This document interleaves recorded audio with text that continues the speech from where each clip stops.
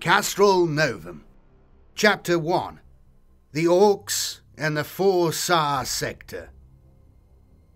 As the engine wind built to a crescendo around him, its bass roar filling the transport compartment so that all communications were reduced to hand signals, Captain Thanstead curled into his cramped seat inside the Valkyrie transporter.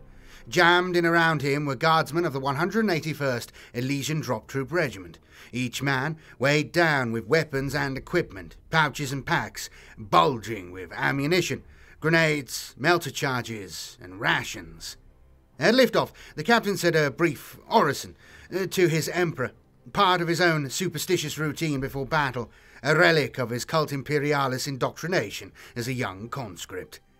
The Emperor embraces us at the hour of our death. Outside, the Valkyrie, it was still dark. The first tinge of orange dawn has yet to peek over the horizon. It was 541992, M41.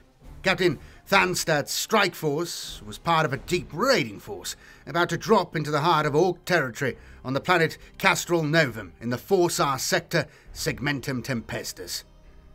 The Orc threat to the Forsarr sector had been growing for the past 50 years. Under their ambitious and power-hungry warlord, Waaagh, the self-proclaimed arch-killer, and the overfiend of Talarax, the Orcs' usual ragged and independent tribes, clans, and warbands had started to unite. The warlord's rise was following a pattern familiar to the logis strategos of the administratum. A single Orc warlord, emerging from the chaos of the Orc tribe's internal wars and divisions, had become dominant, first over his own clan, and then over the surrounding clans, and eventually gaining enough notoriety amongst the Orcs to draw more and more warbands to his banner. When he had gathered enough Orcs under him, Waagh's increasingly bold attacks upon Imperial worlds would gain the momentum of a full war, and when the war took them, then the Orcs would be driven into a frenzy of violence and destruction.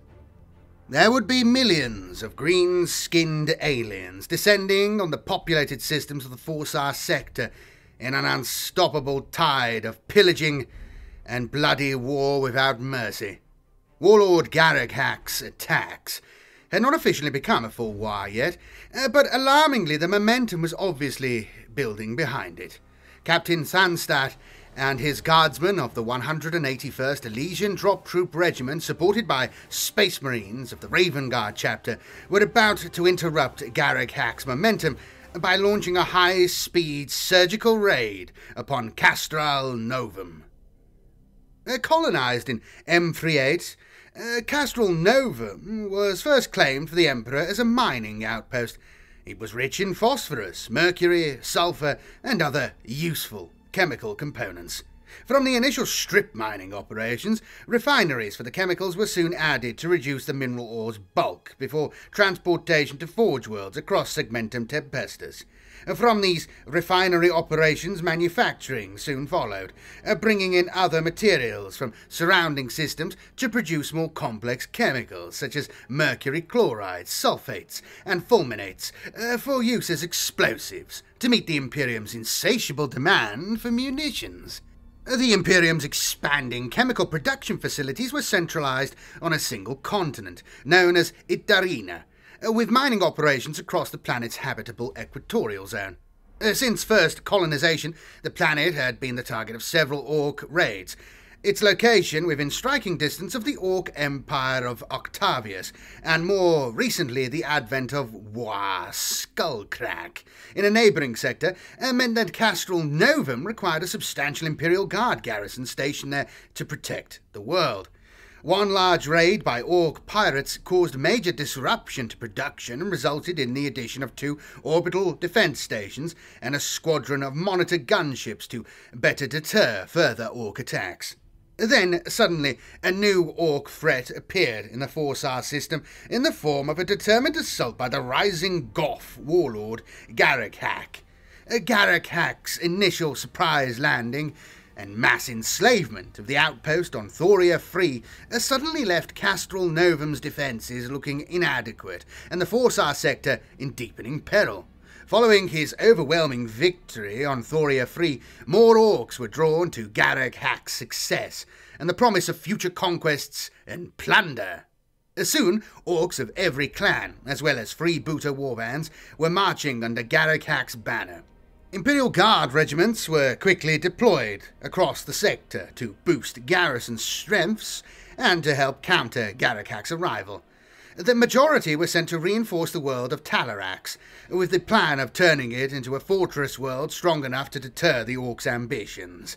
Talarax quickly became the linchpin of the Imperium's defensive strategy to halt Waagh's rise. But the Imperial Guard commanders had underestimated the speed of Waagh's ascent, and as yet had failed to recognize that behind his success was a brilliant orc mind, a rare orc technical genius known as Mech Boss Buzzgob. Also, Waagh's saw the build-up of the Imperium's forces on Talarax as a challenge, an invite to a proper scrap that he and his orc boys could not resist. Pounded by Buzzgob's fleet and spearheaded by a horde of rickety clanking war machines, including many dreads and several stompers, Waagh's warbands attacked the fortress of Talarax head-on. The world only fell into orc hands after a 3-year war in which millions died, but with the Imperium's main forces on Talarax destroyed, the rest of the sector was now wide open for future orc attacks. The Goth warlord eyed the rest of the Forsarr sector with glee. He could now take his pick of the surrounding worlds. None of their garrisons could match Waagh's large and still growing armies. After Talarax, many new warbands had also united under the new supreme leader. They were warbands with names such as Blackfinger's Deaf Skulls, Lograk's Bad Moons, Zargo's Flyboys, Dagrod's Killboys, and of course, Buzzgob's Dreadheads. The next planet to face the Orc menace was Kastorel-Novem. The Orc invasion began with the destruction of the orbital defense platforms and the capture of the orbital extraction stations circling the gas giant Kastorel Decimus. All these space stations were later towed into orbit and crash-landed on the planet to be stripped for the wealth of materials and parts. The Orc attack on the Kastorel system, masterminded by Mech Boss Buzzgob himself, targeted the Imperium's centralized manufacturing facilities. The garrison regiments, planetary defense force, and hastily raised and trained workers' militias put up a stubborn fight, with the 49th Terax Guard providing the backbone of the defences. The Orcs paid in blood for Kastorel-Novem, finally breaking the last of the defenders' bastions by the deployment of Buzzgob's free Stompers. The Stompers carried heavy firepower, which the defenders had little answer to. The survivors of Kastorel-Novem's important Adeptus Mechanicus technicians and Administratum prefects were evacuated from the last landing pad in the Imperium's hands. By then, many of the planet's refineries and manufactorums had been reduced to rubble and scrap in the fighting. No astropathic communications have been received from the planet since the last evacuation. For the past 35 standard years, Kastorel-Novem has been listed as a Xenos-occupied system. Despite their defeats across the Forsarr system, it had not been all bad news for the Imperium's commanders. The bloody toll extracted by the Orcs in taking the fortress world of Talarax and then Kastorel-Novem had, for now, stalled Waagh's attacks and brought the Imperium enough respite to reorganize and, more importantly, reinforce. The brave sacrifices on Talarax and Kastorel-Novem had brought the Imperium some time to bolster the next line of defences. As yet, the Imperium had not mustered an army capable of delivering an effective counterattack or retaking any of the lost planets, but the Departamento Munitorum had searched its local strategic reserves for Imperial Guard regiments to deploy onto Forsarr itself. Meanwhile, the Ecclesiarchy had raised huge numbers of Fritarus militia, and they encouraged the zealous followers of the Red Redemption cult to defend their threatened shrine world of Magdalene 8. But the respite they had won was only temporary. The prospects of Waaagh were still very real. The next Imperial-controlled system to lie in Waagh's path was the hive world of Forsarr itself, the sector's primary planet and centre of the Imperium's power in the sector. With a population of over 30 billion souls, Forsarr could not be allowed to fall. Perhaps worse still, should Forsarr fall, then the next system in the Orcs' path could easily be Lycius. The principal planet of the Lycius system was Deliverance, the homeworld and fortress monastery of the venerated Raven Guard chapter of Space Marines. As the Imperium was desperately reinforcing, so Garrakack, now proclaiming himself as the arch-killer and overfiend of Talarax, was also building up for his next big assault. He wanted Forsarr.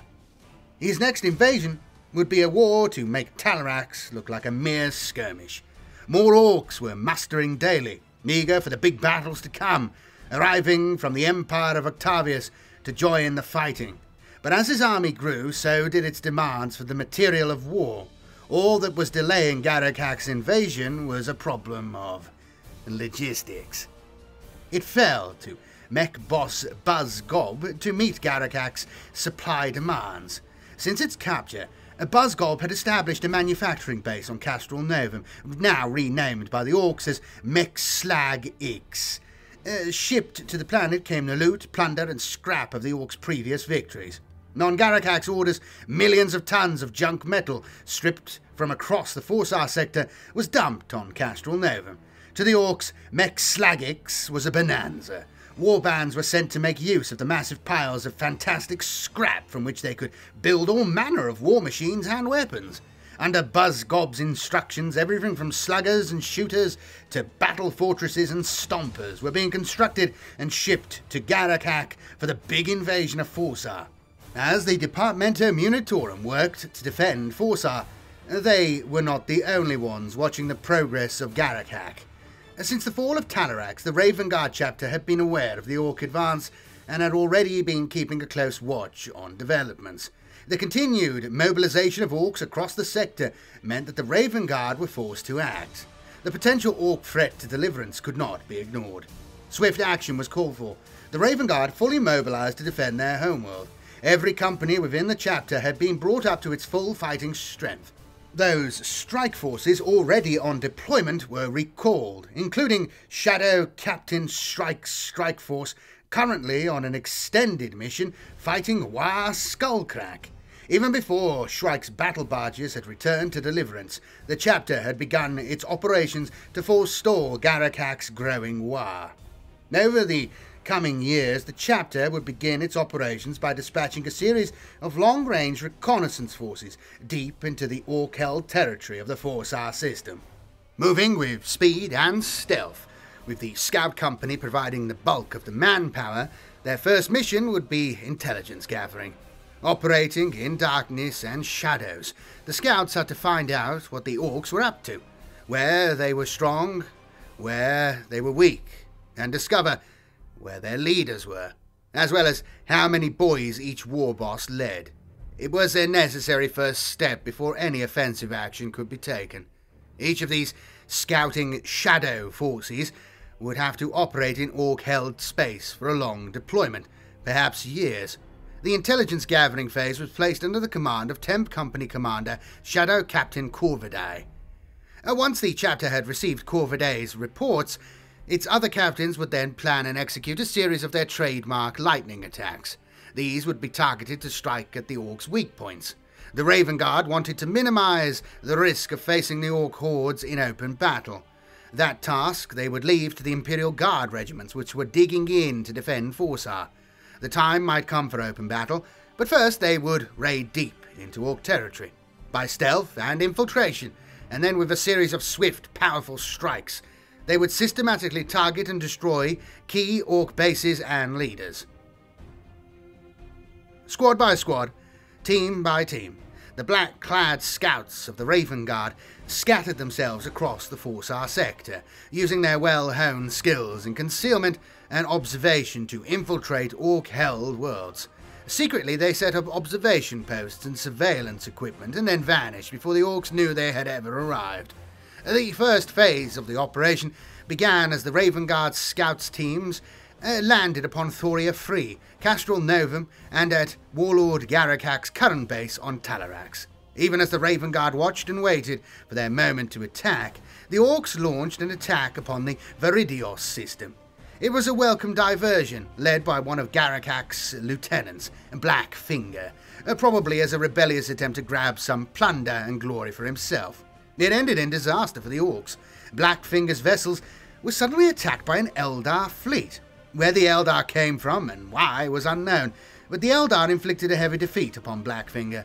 Most of his vessels were left drifting as hulks, and no Orc warbands reached Viridius' surface.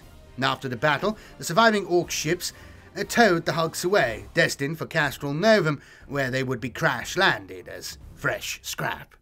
New spaceships might spring from the wreckage of the old. Shadow Captain Corviday's scouts also observed a further development. Warlord Garakak's rise to power had not gone unnoticed within the Orc-held empire of Octavius. A second great warlord arrived at Talarax in his converted space hulk. Sent by the overfiend of Octavius himself, Gogruk was a trusted lieutenant, and he arrived to contest Garakak's waxing power, seeking to overthrow him and take over the growing Waaagh. Gogruk, a huge and heavily scarred Bad Moon veteran of 100 raids and battles, arrived ready to do battle with Garakak's boys. Before he could attack, Warlord Garakak called a parley of both sides' war bosses. No one knows what exactly transpired at the meeting of these leaders, but it must have ended in Garakak issuing a challenge. The winner would take all, both warbands combining into one huge horde, a horde big enough to crush the puny defenders of Forsarr. None of the Imperium's scribes recorded the result, but history shows that Garakak must have won his death duel. Gogruk's space hulk, along with its attendant cruisers, rocks, and his entire warband, estimated at between 3 million and 5 million Orcs in total, all fell straight into Garakak's green-clawed hands. The space hulk was claimed as Garakak's new flagship. He was closer to launching his invasion. At 7:05-988 M41, the Orc onslaught on Forsarr started. The Orc fleet, led by the space hulks and rocks, clashed with the Imperium's flotilla and orbital defences in a fleet engagement that lasted days, before millions of Orcs descended upon the forlorn Hive world's defensive bastions. The ground war on Forsarr had begun. Even as the fighting on Forsarr escalated daily, with more and more Orcs landing, the reports that most interested the Raven Guard officers came from Kastorel-Novem. A scout team operating there soon learned that the planet had become Garakak's manufacturing base. From here, the weapons and equipment that would soon see battle on Forsarr were being shipped in massive quantities. They also learned that a single powerful Orc mech boss was directing the operation, and he had also begun construction on a Gargant, a huge stomping war machine the size of a warlord titan and an important symbol of the Waaagh. Here was an opportunity for the Raven Guard to attack Garakak's horde without confronting the strength of his warbands. If they could disrupt the weapons manufacturing facilities, the knock-on effect would slow or stall the invasion of Forsarr and buy more time to deploy fresh Imperial Guard troops and stabilise the crumbling defences. On Kastorel-Novem, the Raven Guard could also target the Orc leadership. It was obvious that Garakak was relying heavily upon this chief mech. Kill the mech boss, and it would be an irreplaceable loss. Despite repeated urgent requests for assistance from the Imperial Guard's commanders at the front on Forsarr, the Raven Guard had found their own target. The scouts were recalled and 2 strike forces were quickly assembled. The first would be dispatched to Forsarr to help on the front line against the tide of greenskins now sweeping from Hive City to Hive City. Shadow Captain Shrike and his elite assault talon would lead the first strike force. In return for the pledge of Shrike's aid, the Raven Guard also requested and received assistance. The 181st Elysian Drop Troop Regiment was fully equipped, trained, and already preparing to deploy to Forsarr. Instead, it was diverted to aid the Raven Guard's second deployment. The second deployment would be a strike force destined for Kastorel-Novem, again led by 10th Company Shadow Captain Corviday. For this mission, the 181st Elysian Drop Troop Regiment, newly equipped with Valkyrie transports and Vulture gunships, would be placed under Corviday's command. Between the elite Imperial Guard drop troops and Shadow Force Corvidae, they would launch a powerful raid upon Kastorel-Novem. The Elysian's part of the mission would be to target and destroy the Orcs' manufacturing facilities, especially the Gargant construction site. The Raven Guard's primary mission would be to hunt down and kill mech boss Buzzgob. Detailed planning for the attack began straight away. Using information provided by their scouts, the Raven Guard identified the centre of the Orcs' manufacturing facilities on Kastorel-Novem, along with the best sites for their own defendable landing zone. This would have to be well away from the Orcs, but the Imperium's forces would be completely air-mobile, so the distance mattered little. The planners selected two locations as their base of operations, one for the Elysians and one for the Space Marines. These were both far from the continent occupied by the Orcs. Kastorel-Novem's inhospitable southern continent had never been populated, but strip mining and quarrying for ore had taken place, and after closer investigation by the Raven Guard scouts, these were found to have been largely looted out by the Orcs, and little remained.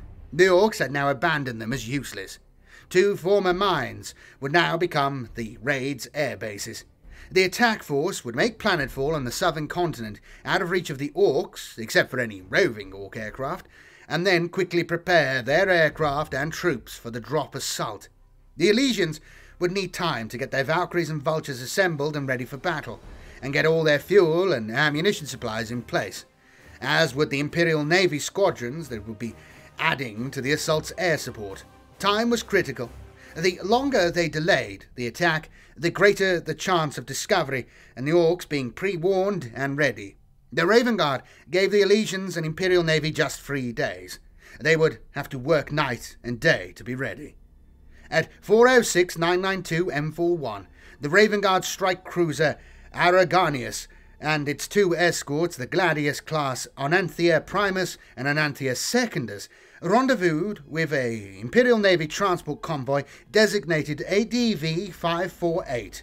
The hulls of these three armed transports were full of aircraft: Valkyries, Vultures, Thunderbolts, even a few Marauder bombers, all dismantled. The entire Elysian 181st Drop Troop Regiment was also embarked, along with support personnel and penal labourers. The vessel's navigators set course for the Kastorel system and battle with the Orcs. As instructed by the Raven Guard, Colonel Tahoon and his company commanders planned their part of the raid in detail. Drawing on their schooling in the Tactica Imperium, the ground attack would be a classic hammer and anvil assault. The hammer would be the first attack, driving the Orcs back onto the waiting anvil, which would be a strong stop line with heavy weapons in place, ready and waiting for the Orcs to be driven into their killing fields. The hammer was codenamed Sword Force, and given to the command of Captain Exerst. His F company, supported by elements of G and H companies, would target the area of Orc industry around the Gargant construction site. Their sudden assault, supported by Vulture and Vendetta gunships, should catch the Orcs unawares and drive them northwards onto the waiting heavy guns of Shield Force. In the process, they would overrun the Gargant construction site and destroy it with demolition charges and melter bombs.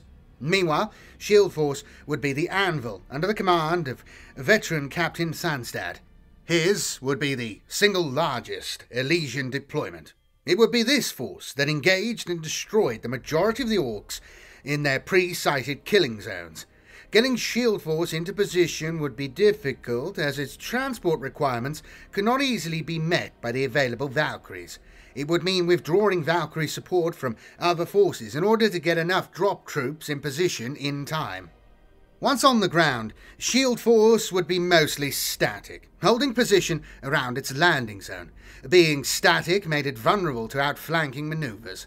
From the south, it would be protected by Sword Force's advance, and the Orcs coming from the south should already be in disarray after Sword Force's lightning assault. The northern flank would be more problematic. Orcs coming south in response to the landing fields could easily find their way into Shield Force's rear areas and attack from behind. To avoid this, a third force would be deployed, a screening flank protection unit codenamed Dagger Force. It would be built around A Company under Captain Garrick. They would screen Shield Force with mobile patrols and establish a skirmishing line to intercept, divert and delay any orcs approaching from the north. It was the smallest of the three drop forces, but they only had to hold long enough for Shield Force to complete its work. Overall, the mission plan was scheduled for 2 days of combat, then a rapid extraction back to base. A fourth, smaller force would be given the mission of base security and act as a limited reserve in case of emergency. This force would be under Captain Tahun himself, who would not be taking to the battlefield, but would be overseeing the battle from the regiment's command post at its base. This was because the most complex part of the Elysian operation was their air plan. This would be Colonel Tahun's main role in the mission, planning and overseeing the schedules for aircraft use. The machines and air crews would be pushed to their limits to keep a constant flow of men and equipment into the drop zones. As well as the transport plan, there were the close support aircraft to integrate into it. Vultures and Vendettas, which must be given their supporting roles over each drop zone. All this had to be carefully planned, based on fuel consumption, to keep at least some support in the skies over each drop zone once the fighting started. Inevitably, the regiment would never have its full aerial power on station at any one time. The third part of the plan was the inclusion of Imperial Navy fighter squadrons, whose primary task would be keeping the skies clear of any aircraft and flying close escort for the Valkyrie formations as they made their way to and from their drop zones. The Thunderbolts would also have to be figured into the close support schedules. Finally, there was the Bomber Squadron.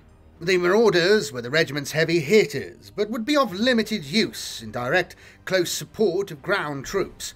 Their mission would be to try to interdict the battle zone area and hit the Orcs' manufacturing facilities. They would strike deeper than the other aircraft, using the guidance of their single Marauder Vigilant aircraft to find and bomb concentrations of Orc manufacturing and pre-identified airfields. The bombers would need fighter escorts too. The air plan was highly complex, hence the need for the Colonel's full attention. He would delegate his senior captains to lead the actual fighting on the ground. The 181st Drop Troop Regiment was only operating within the broader plan initiated by the Raven Guard. Before arriving on Kastorel-Novem, the chapter had pre-planned the attack in detail and designated the Elysian Drop Troop as their mission objectives. The Raven Guard's own forces also had their objectives. Before offensive operations could begin, they would be sending 7 scout teams back onto Kastorel-Novem. These would already be operating in secret when the main attack began. Once the Orcs had been stirred into action by the Elysian's landings, the Raven Guard would be airborne in Thunderhawks and their strike cruiser would be racing into position to deploy their drop pod squads. During the raid, the Raven Guard's mission was to identify and eliminate the Orc Warlord's chief technical specialist.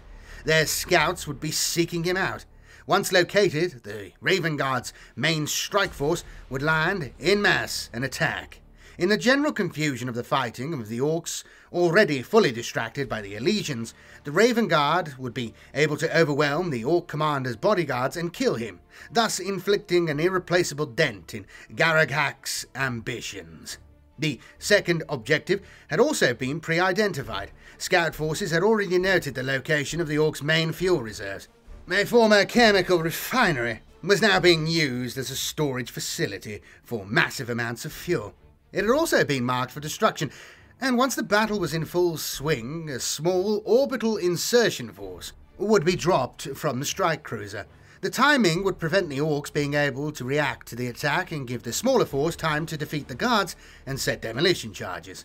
The loss of their main fuel store should have a crippling effect, not only on the Orcs on Kastorel-Novem, but it would also prevent these stockpiles ever reaching the warbands fighting on Forsarr. Shadow Captain Corvidae would be the overall commander of the raid and the battlefield commander of the Raven Guard's main strike force, whilst Chaplain Iteth led the orbital assault force against the fuel dump. Chapter 2. Drop Zone X Landings. Captain Exeist unclipped himself from the narrow Valkyrie seat into which he was wedged and lurched up, hanging onto a grab rail beside the open door, through which hammered a fierce blast of rushing air that was swirled around the transport compartment like a tornado. The gunner, partially blocking the doorway, glanced back at him and gave him a thumbs up, grinning beneath his mirrored visor helmet, before turning back to continue scanning the ground rushing past below. Excised leaned over to estimate the distance to the ground, maybe 100 meters. The Valkyrie was travelling fast and low, the din of its twin engines announcing their rapid approach to drop Zone X. Suddenly the door gunner's heavy bolter boomed a sharp burst, its shells whining away towards the ground where a huddle of orcs, or was it Gretchen? Excised couldn't tell at this speed, were taking aim skywards. As he watched, fire came snapping towards the Valkyrie. One round ricocheted off the underwing with a bright spark and a metallic ping. The door gunner fired another burst back, then another as the target receded behind. Sword Force was taking fire already, and they hadn't reached the drop zone yet. It worried Excised. In his helmet communicator, the pilot announced they were 30 seconds from the target, and almost simultaneously he felt the Valkyrie's engines power down as they decelerated for final approach. He turned back and gave the hand signal for the drop troops inside to stand up. There was a bustle of activity as one after another the guardsmen unclipped their seat harnesses and rose, weapons in hand, in well-rehearsed order. Excised and his men were in the first wave of drop troops about to jump over Drop Zone X, named for the captain leading the battle on the ground. This small vanguard force preceded the main body by 5 minutes, with the task of clearing any enemy from the immediate drop zone area, marking the area with auto-direction finding beacons for the following aircraft and deploying the tactical ground scanners. The scanners would give Excised and his air support a quick overview of where the orcs were and how many there might be. Just from his approach run, Excised already suspected there may be more orcs than his pre-mission intelligence summary had estimated. Excised jumped from the Valkyrie's rear ramp at about 100 meters. He was the last of his stick to exit. By the time he stepped out into open sky, the first of his men would already be on the ground. Even before he exited the Valkyrie, he could hear the deep thud, thud, thud of the door gunner's heavy bolter laying down a suppressing curtain of fire. The Valkyrie was hovering now, but the jet wash from its engine's turbulence buffeted the captain as he jumped clear, his grav chute unit activating instantly. He had no time to check it or to form the standard cruciform jump position. He hit the ground almost before he knew he was airborne. His ingrained muscle memory from countless training jumps meant he didn't tense on impact, making for a soft landing. Even so, the impact jolted him to the bones and forced all the air from his lungs. Without thinking, he rolled with the impact, coming to rest amidst the dusty red earth. Instantly, he was up in a crouch, unholstering the las pistol at his waist and checking about him, before unhitching the grav chute harness with its quick-release buckles and shrugging the bulky backpack off. It hit the ground with a thump. Released from its weight, Excised was ready to fight. The hand-picked guardsmen of the first wave knew their tasks well. They had trained for this mission 100 times. Sergeants assembled their teams and squads about them. Armoured men were scurrying to and fro, recovering drop canisters, which they cracked open. Box sets were checked, as one by one the squads reported in to their platoon commanders. Overhead, the Valkyries emptied their ammunition magazines. The staccato pop-pop of multi-lasers was interrupted by the sudden whoosh of Hellstrike missile rocket engines igniting. The missiles streaked away into the distance, impacting in a sudden, blossoming orange fireball. Then, one after another, the aircraft banked away, engines at full thrust as they climbed clear of any incoming ground fire. Their transports were returning to base to rearm, refuel, and bring the follow-up wave of excised force. The captain climbed to the top of a low pile of junk. It seemed to be the remains of some machinery, now long dismantled and heavily rust-encrusted.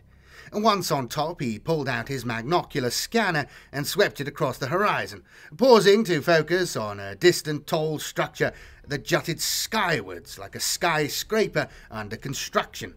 The half-built gargant was a ramshackle collection of steel plating, scaffolding, chains and pulleys, and what appeared to the Elysian captain to be nothing more than accumulated scrap metal. It was difficult to believe that, given time, it would become a massive smoke-belching leviathan of war machine, bristling with weaponry of all kinds.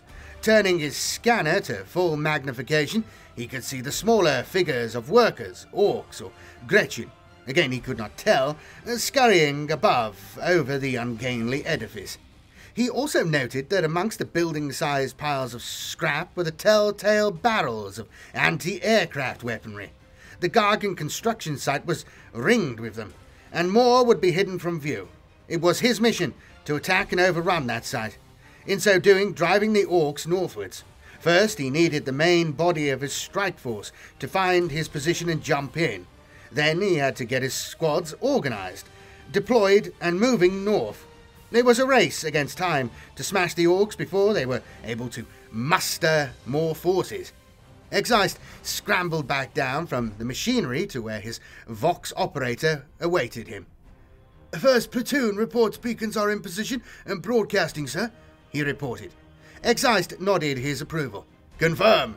Message received and understood. Get me an update on the ground scanners. How long before the calibrations are complete? I want to know as soon as any squad makes first contact with the enemy." Mech Boss Buzzgob heard the aircraft approaching from the south. They came in fast, low and loud, all roaring engines and blazing shooters. It might almost have made him smile, if he hadn't already been so angry. His mood was already sour. He had just finished arguing over an assignment of parts with a mob of blue-painted looters. They'd found the parts he needed for the right arm main weapon power coupling, including some almost new, shiny, heavy cabling, but they'd also had the affront to up the agreed price due to the quality of the goods. Buzzgob didn't like the Death Skulls. Few orcs did. He suspected they all worked for Skalk Bluetooth, the scabby old scrap king of Mech Slag Ix, who was busy getting stinking rich whilst he was busy making the weapons to win Warlord Garakak's war on Forsarr. He had sent the looters away with a warning that he'd have to report them to Overseer Gragrak if they didn't hand over his parts, and Gragrak took a dim view of pesky, flea-bitten death skulls who got in the way of Buzzgob's important work. Gragrak's bully boys no doubt would find them and pull a few ears or limbs off to teach them a lesson about who they actually worked for.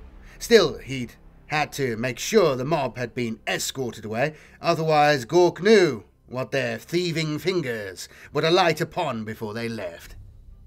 After the brief heated exchange, the looters had finally handed over the parts in return for crates of ammunition and barrels of fuel. Buzzgob's two grot assistants, Nit-Knuckle and Lunk, had struck the parts off the big list of missing bits. Now Buzzgob needed a mech to get to work fitting them. It was as he was drunkenly discussing with his two clever little grots which mech was currently underworked and needed a new job, or a good kick up the rear end, whilst at the same time fishing about in his pouch for a smoke, that he heard the first distant whine of a jet engine approaching, growing steadily louder and louder. At first he assumed it would be those mad flyboys testing out their latest fighter-bomber engine, but the single engine had rapidly built into a thunderous din of an airborne armada. Interest piqued. He climbed the nearest scaffolding to get a better view of the aircraft's approach.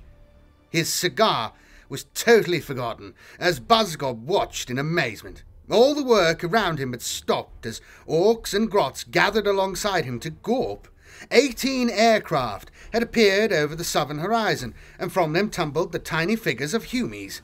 Puny Humies, falling from the sky like rain, or come to think of it, like storm boys, Buzzgob saw, then seconds later heard the violent swoosh of two rockets launched from the lead aircraft. The missiles streaked towards the Gargant, arrow straight and fast, before smashing into the ground ahead of Buzzgob. There was an orange flash, an explosion, and the gantry swayed violently underneath Buzzgob. Thick smoke billowed up, quickly followed by a second blast amidst a pile of discarded parts over which a few grots had been searching all morning.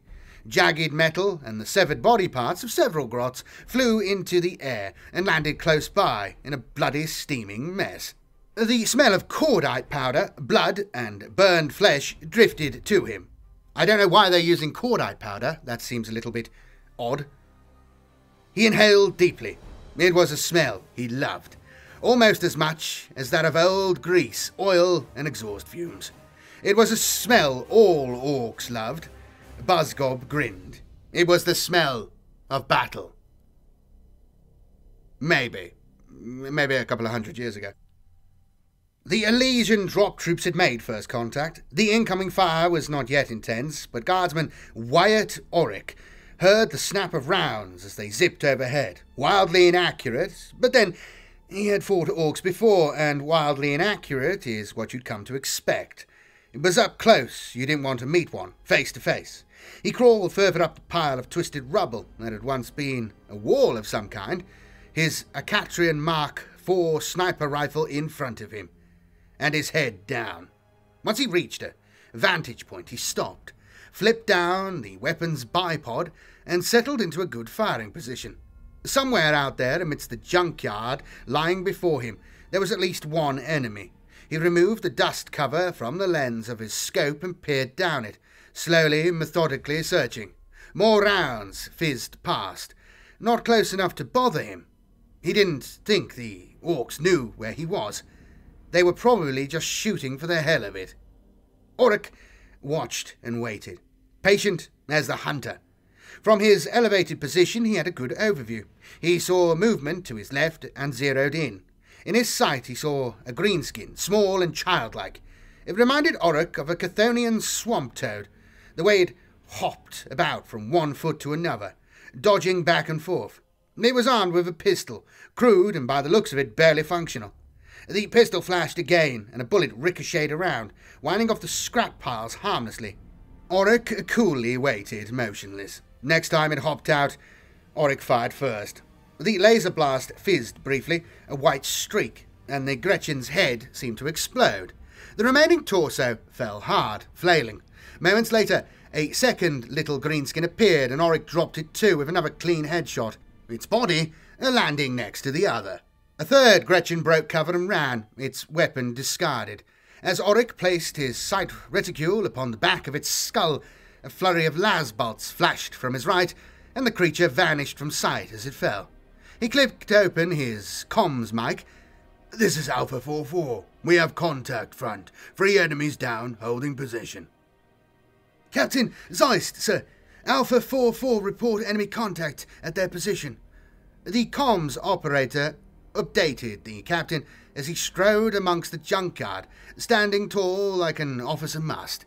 The first shots had been fired. It wasn't important, just the briefest of firefights with stray Gretchen, not organised resistance. "Get me an ETA for the second wave," he demanded of his Voxman, who quickly set to flicking switches and dials to find the required comms channel. Zeist's first wave was in place. Everything was up and running in minutes. His long-range ground scanner units had nothing to report so far, no major enemy movement, but he still needed to get moving north. "Second wave inbound. ETA of a drop zone 90 seconds, sir." Zeist turned to look backwards. Any minute now, a flight of Valkyries and supporting Vendetta and Vulture gunships would come rushing into view. He pulled his heavy jump helmet off to better hear the approaching engines. He did not have long to wait. Preceded by the thunder of engines, the Valkyries soon came racing overhead, drop troopers tumbling out in their wake. Amidst the drop troops came sentinels, each mounted upon a heavy grav sled that ejected it out of the rear ramp.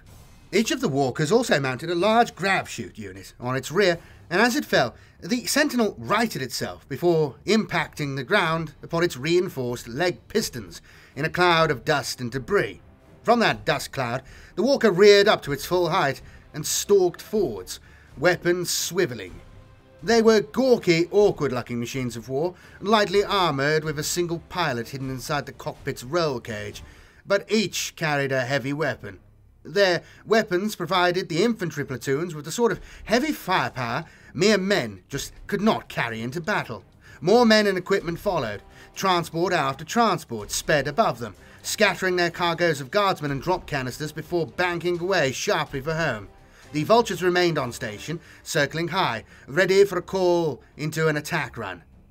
Over the Vox, reports from platoon and sentinel squadrons were coming in thick and fast now. Captain Excised gave his command squad, all squatting close by and in cover, the word to prepare to move out. Then he issued the order for all platoons to begin the advance north towards the Gargant. The mech boss sent Nit, Knuckle and Lunk running to summon all the boys they could, with Buzzgob's orders to get the dread still ringing in their large pointy ears. As the two grots deftly slid down the gantry ladder, Buzzgob roared more orders to anybody within earshot. "Get your gear and get moving," he bellowed, waving in the direction of the incoming aircraft and the Hoomies. All around him, gawping orcs were suddenly running, grabbing anything they could use as weapons. There was going to be a fight, a proper big fight, and there was an almighty scramble to be first to the battle. Buzzgob himself set about grabbing and flinging any orc or grot within reach in the direction he wanted them to run, heedless of the fact that he was stood 3 stories up on a scaffold gantry. Below him, the bosses and mechs were gathering the boys. From within the Gargant's belly, a group of burner boys appeared, their cutting tools still glowing red-hot from the working within. They looked bemused, not having yet registered that they were under attack. A mech ran up and quickly appraised them of the situation. "The Hoomies had landed over there!" The burner boys needed no second invitation. Hefting their big cutters, they set off running south. Amidst the clamour, truck engines fired into life, and boys and grots leapt aboard before racing off, weaving through the scrap piles. Guardsman Auric watched through his powerful scope as the Elysian troops moved out, advancing in good order through the ruins. He thumbed the scope's power to full and scanned the distant horizon. After his first kills, he had changed position, as trained. Now he had climbed to the top of the tallest scrap pile around, and carefully dug himself in. From here he could cover the whole sector with accurate sniper fire. If any greenskin poked its head out, Auric was waiting to shoot it off. From his new vantage point, Auric saw a band of orcs approaching in a wide-tracked vehicle. It was some form of truck, all spluttering engine, rumbling tracks and big exhausts. It seemed to have little suspension, and by the way its passengers were clinging on for grim life as it bucked and bounced over the uneven ground. He counted about 10 other orcs and a driver, with a variety of weapons. Some seemed to just be carrying pieces of pipe as clubs. He took careful aim on the driver, trying to track its erratic movements. He squeezed the trigger. A single las shot flashed, but only impacted on the front of the bouncing truck, scorching the metal but doing no serious damage. He aimed again and fired. This time the shot missed the orc driver's head by inches and again did no damage. As the track ground to a halt, the orcs piled out, running. The driver ducked low in his cab and began to turn around. More of Auric's shots fizzed into the vehicle, but the truck accelerated away. At that moment, a vulture gunship slid overhead and opened fire with its 2 large Punisher cannons. The Gatling cannons sounded like the tearing of heavy fabric. All around the truck, the ground erupted. Great chunks of metal flew up from a cloud of dancing sparks. When the Punisher cannons stopped, the truck was a wreck. Track links and road wheels torn off, its engines steaming. The driver was nowhere to be seen. Either he had jumped clear or been caught in the hail of bullets and had disintegrated. The presence of the gunships loitering overhead gave Auric and his Elysian compatriots great heart. Many had fought orcs before and knew that they were an alien race that lived for battle. Yes, they lacked discipline, training and battlefield tactics, but they made up for it with all the aggression and seemingly thick-skulled belief in their own invincibility. In close combat, the Elysians knew that an orc could easily pull their arms off, and would grin whilst doing it. They were sadistic, brutal, and merciless creatures. But with the vultures, valkyries, and vendettas overhead, it was unlikely the usual mob-handed rush of a green-skinned horde would get anywhere near their leading squads. As Auric continued his vigilant overwatch, he could see more orcs massing to the north. At this range it looked like thousands, but it was more likely to be hundreds, and many of them would be the little Gretchen. which were about as dangerous as an armed child. As yet, he couldn't see any larger war machines, and that was a blessing from the Emperor. If he did, his comms channel was ready to call down a missile-armed vulture to blast it back into the scrap it was no doubt constructed from. When Tufrak emerged from the bowels of the Gargant, his burner still glowing, red-hot from dissecting steel plating, he was bemused, even more so than usual. Protected inside his heavy helmet and face mask, he hadn't noticed that work had ceased for the day until just about every other orc had vanished. Eventually he emerged from the smoky darkness inside what would eventually become the Gargant's engine room, blinking into the sunlight. All around, orcs were running about, grabbing weapons and shouting in a frenzy of chaotic activity. He stood and watched for a minute, still none the wiser. Only when old Waaagh arrived and pointed out that some dumb humies had landed not far away and there was going to be a scrap did the penny finally drop. Tufrak laughed. Well, fighting beat working. He immediately started running, the crushing weight of his burner and its fuel packs momentarily forgotten. As he went, he bawled for the other boys to join him. He ran south, through an area they all knew well, where parts for the building work had been sorted and stored. Ahead, the sky was infested with aircraft, more aircraft than Tufrak had ever seen in one place. They were all darting about like stinging insects. Tufrak and his boys tried to keep up with the crowds of orcs and grots now moving in the same direction, but the weight of their tools, soon to become weapons, slowed them down. A big truck, loaded down with more whooping boys, raced past. They were just one of many mobs now heading to the fight. Tufrak's boys first encountered the humies at what had once been a road intersection, but the road was just broken ferrocrete, now and empty fuel barrels lay scattered everywhere. Some were still leaking green gunk. They started off across the open ground, humping it as fast as they could, when an aircraft appeared and opened fire. The ground erupted as rounds impacted about him. Somehow, by Gork's luck, they missed him, but old mech Waaagh was killed, shredded by the hail of big slugs. Tufrak paused to drag Waagh's body away and wedged it under a tottering pile of fuel barrels close by. He wanted to come back and strip the old mech of his gear and pull his teeth out, but if he left his body lying in the open, he knew he'd soon find some thieving Death Skull had looted the body by the time he got back. He was still repeatedly kicking Waagh's body deeper into its hiding place when he saw the first aircraft shot down. The boys cheered wildly as the smoking trail of a rocket curved skywards. It hit the aircraft on its tail boom, close to the engine, and big chunks flew off in the explosion. Then, for a few seconds, the aircraft just hovered unsteadily. First, it pitched sideways, as if in slow motion, rolling over as the pilot lost control. It plunged down and crashed close by, crumbling into the ground and throwing up a huge pall of orange dust. The crash brought more cries of joy from the boys, and Tufrak changed direction, heading straight towards the downed aircraft. There was good scrap to be had of it, and he had just the tool for the job. Captain Exeist watched the first vulture gunship go down through his magnocular scanner. He could clearly see where one of its tail booms had been blasted away by an explosion and the aircraft pitched sideways into the ground. It had been lost in the gathering mass of orcs overhead.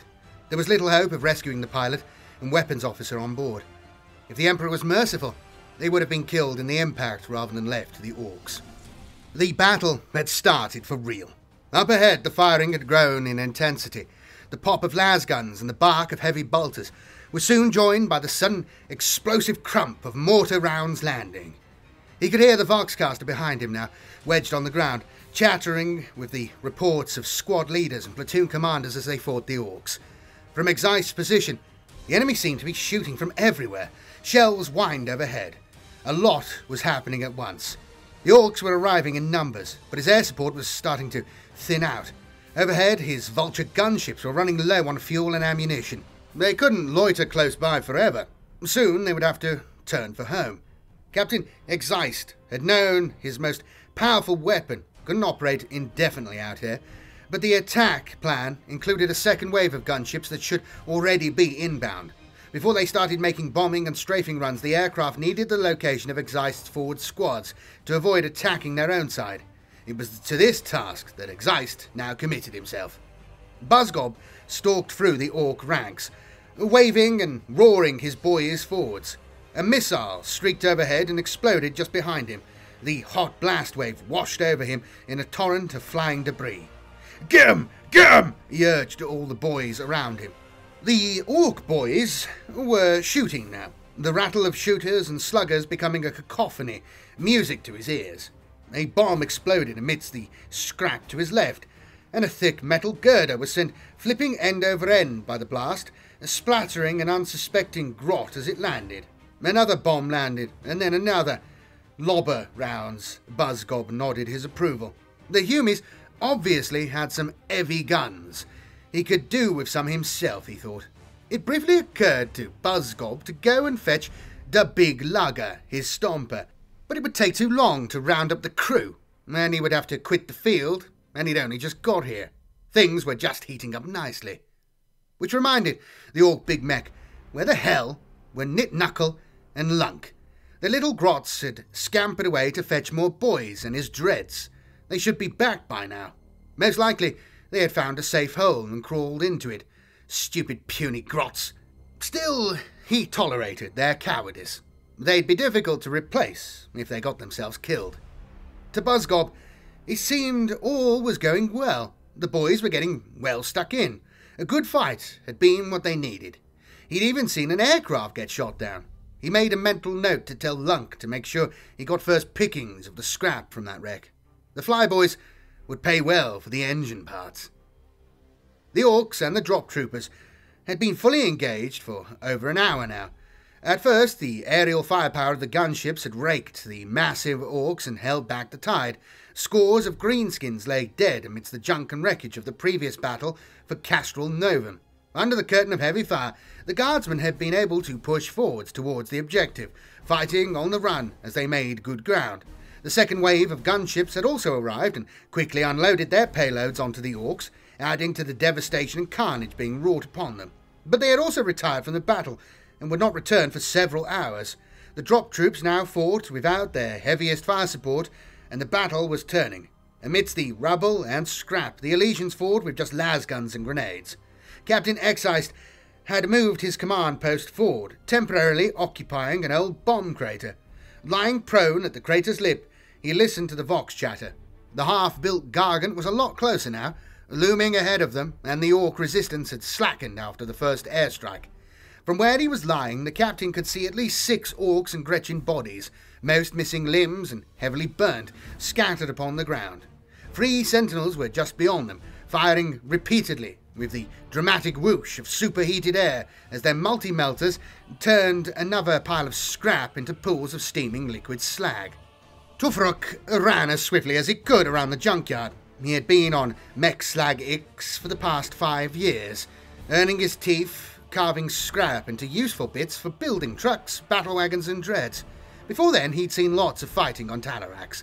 That's where he'd earned himself the burner and joined a burner boys mob. This was his first real action since that time, if you didn't include several brawls over squig juice and teeth payments. He moved with the greater mob, darting from scrap pile to scrap pile for cover and trying to get close enough to put his burner to work. He'd already seen his target, a dread-like walking machine that looked like its legs would come off easily. He was back in the fight after being forced to abandon his attempt to grab some good plunder off the crashed aircraft because Big Mech Buzzgob had showed up, claimed the wreck for himself, and ordered them all back into the battle. Still, Tufruk relished the fight. The Humies were fighting hard and giving no quarter, and their bombers had been busy. Twice, Tufruk had almost been blasted to pieces by bombs. Still, for all their bombs and guns, the Humies weren't very brave or tough. Without all their aircraft, the boys would easily have surrounded them and then killed them all. Probably with their bare hands, just for the fun of it. He made a dash to the cover of the next scrap pile. There was already a crowd of boys behind it, firing blind over the top. The Humies' return fire was fizzing around them. As he ran, one lasbolt punched a steaming hole in his left bicep. It bled, but it didn't hurt. Next, he rushed to the smouldering wreck of a truck that had been hit earlier. Scrambling under his bulky equipment, Tofruk ducked into cover in another hail of lasfire. He and several of the boys that had followed his lead lay behind the truck and started shooting back. He saw one Humie shot in the head, his helmet flying off and rolling across the ground. He took aim at where he thought the walker would appear next, a narrow gap between a scrap pile and a half-fallen wall, and waited for his chance. The guardsman Auric was in the thick of the fighting, running alongside a sentinel as it stalked forwards, kicking aside a pile of discarded old tyres and the remains, Auric thought, of a rusting vehicle chassis. The orcs infested the area. Every scrap pile and fuel drum could conceal a lurking greenskin. He dropped to his knees, snapped off 3 rounds, at movement up ahead, then was up and moving again. The sentinel did not pause to fire, and Auric ran to catch up again. Just as he did, the walker exploded in a shower of sparks and yellow flames. Arc bright, a sudden bolt of light had smashed into its right leg, shearing through the pistons and hydraulic cables like a las cannon blast. The sentinel tottered, then fell, pitching sideways as its right leg gave way under it. Auric jumped back as the sentinel's fuel cell ruptured on impact, spilling high-grade promethium. From behind, Auric could see the pilot, but suspected he'd been knocked unconscious in the fall. He thought about making a dash to rescue him, but the slightest spark would ignite the fuel and turn the stricken walker into an inferno. Instead, Auric found himself some cover and watched the sentinel from there. The first orcs to appear wouldn't get their plunder without a fight. The first orc to appear wasn't an orc at all, but a clanking war machine, ungainly, with arms flailing, its heavy weapon shooting seemingly at random into the air. Auric couldn't miss. The metal monster filled his sights as he scoped in on it. He fired once, saw the laser bolt impact without result, and took a careful second aim on the vision slit. He fired again, then again, both shots fizzing off the dreadnought's armoured front plate. Then a returning burst of fire sent Auric ducking back into cover. The dreadnought clanked on towards the fallen sentinel, which lay silent in an expanding pool of its own fuel. With a roar of rushing air, the sentinel was engulfed in flames. The spark from the orc machine must have just ignited it. More orcs were following the dreadnought towards Auric now. Reaching into his arm pouch, he pulled out a crack grenade, flipped off the cap, and thumbed the detonator button. Breaking cover, he hurled the anti-tank grenade at the orc war machine, then, hoisting his sniper rifle, turned and ran. The grenade detonated with a sharp crack. Auric didn't look back to see what damage it had done. Instead, he found a new position, skidded into the cover, and settled behind his sniper rifle again. The orcs were closing in, and it seemed reinforcements had arrived. Their chanting and wild shooting was getting closer. At last, his dreads had arrived. They'd taken their time, Buzzgob thought, as he pointed them in the right direction. The boys had taken a bit of a pounding, but his 2 grots had finally got the dreads moving, and now they were here, ready to join the battle. Killicans, Death Dreads, and even one of his Mega Dreads came swaying and stomping through the junk and rubble. All along the Elysian front, the advance had now stalled, ground down into a series of bloody skirmishes that were costing men but not gaining any ground. The Elysians had killed a lot of orcs, but there had been a lot to kill, and more were still arriving. Orcs were being ferried into the area by trucks and wagons, and now their dreadnoughts had joined them. Buzzgob's personal retinue of dreadnoughts had not been far from the Gargan's site. Most of the mechs that built and maintained the Dreadheads were the same mechs that were now constructing the Gargant. The dreadnoughts had thick armour, and the Elysians were not well equipped to meet them on the ground. The drop troops relied upon their air support, and for now it was gone. Captain Exeist was urging Colonel Tahoon to send extra airstrikes, but the regiment was now fully committed to its planned attacks, and just about every aircraft was either engaged in delivering shield force to their drop zone or in transit between the battle zone and the airbase. Exeist was painfully aware that it was one of the main drawbacks of air power over ground power. Tanks might need fuel and ammunition, but once they were in place, very little was going to move them. Aircraft needed fuel and ammunition too, but they couldn't hold ground. Captain Exeist's earlier worries about orc numbers had now become more serious. The orcs were still coming, and his platoons were being eaten up. There were far more orcs defending this gargant than Sword Force was equipped to deal with. He estimated that they had killed the orcs at a ratio of maybe 3 or 4 to 1, but he felt as if the initiative on the ground had ebbed away. The orcs were still being reinforced and were starting to counter-attack. He could stand and fight and maybe hold out until the gunships returned, but even then he wasn't sure he had the manpower left to wrestle the initiative back and get his men moving to that gargant again. Better, he reasoned with himself, to look to fall back, reorganize and buy some time by giving up some ground. That way he could preserve some of his fighting strength and coordinate a second push, perhaps drawing upon the regiment's emergency reserves when the air transport became available again. Of course, withdrawing wasn't going to sit well with Colonel Terhune or the Space Marine captain for that matter, but as the man on the ground, it had to be Exeist's call. He was the officer in command here, in the right place to make the tactical decisions. He knew he couldn't afford to leave it too long either. An orc attack could overrun the Sword Force, and then any withdrawal would become a pell-mell rout rather than an organised retreat. His mind made up, Captain Exeist got back on the Vox to issue the fallback orders to his platoon commanders. It was time to give up the ground they had won and get some space between his squads and the orcs. Sword Force had lost the initiative. Weight of numbers was beginning to tell. For the moment, the gargant was out of reach. The drop troopers began to withdraw as fast as they could.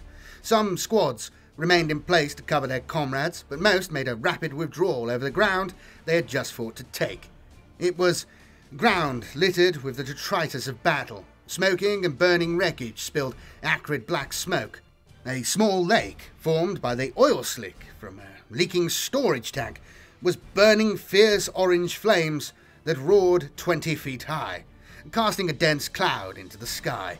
The dead, human and orc, littered the ground, their equipment lying around them. Many of the Elysians were assisting their wounded comrades as they fell back. Squad sergeants tried to maintain order, barking commands to stick together. Nobody was to discard any weaponry. This fight may be over, but they were just regrouping for a second attack. Captain Exeist himself remained in position, watching the men trailing past him, dirty and weary. He'd seen battle many times before, made retreats before, and knew that he had to remain visible, had to let the men see his confidence if the withdrawal wasn't to become a rout and a defeat. He hadn't lost this battle yet.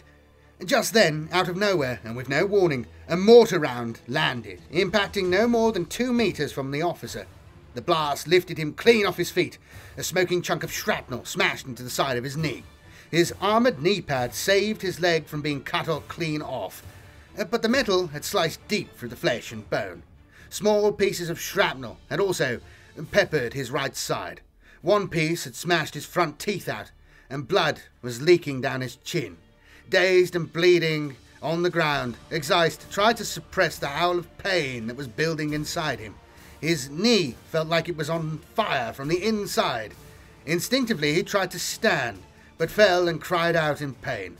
The captain's Vox operator was first to him, arriving as another mortar round landed and sprayed them both with more red dirt. Under fire he jabbed an ampule of pain-killing chemicals into the captain's neck. It took mere seconds to work, and meant he could help the captain up without him passing out. The Vox operator yelled for the medic. The command squad's medic had been a busy man all day, scampering to and fro, his medipack all but exhausted of supplies. When he arrived on the scene, there was little more he could do for his commander. The knee wound was bad. It needed surgery to remove the hunk of metal. It might cost him the leg after all. He helped the Vox operator carry Exeist, and they started moving back. The captain was out of action. Sword Force had lost its commander on the ground. Buzzgob wondered where all the Humies had gone. The fighting seemed to have died down, just as his dreads had arrived and started to get in on the action. One minute there was lots of Daka flying. Now it seemed the Humies had run off, which was disappointing, because he'd been hoping to watch the dreads do some serious mangling. He walked over to inspect the charred wreckage of one of the Humies' funny little walker dread machines.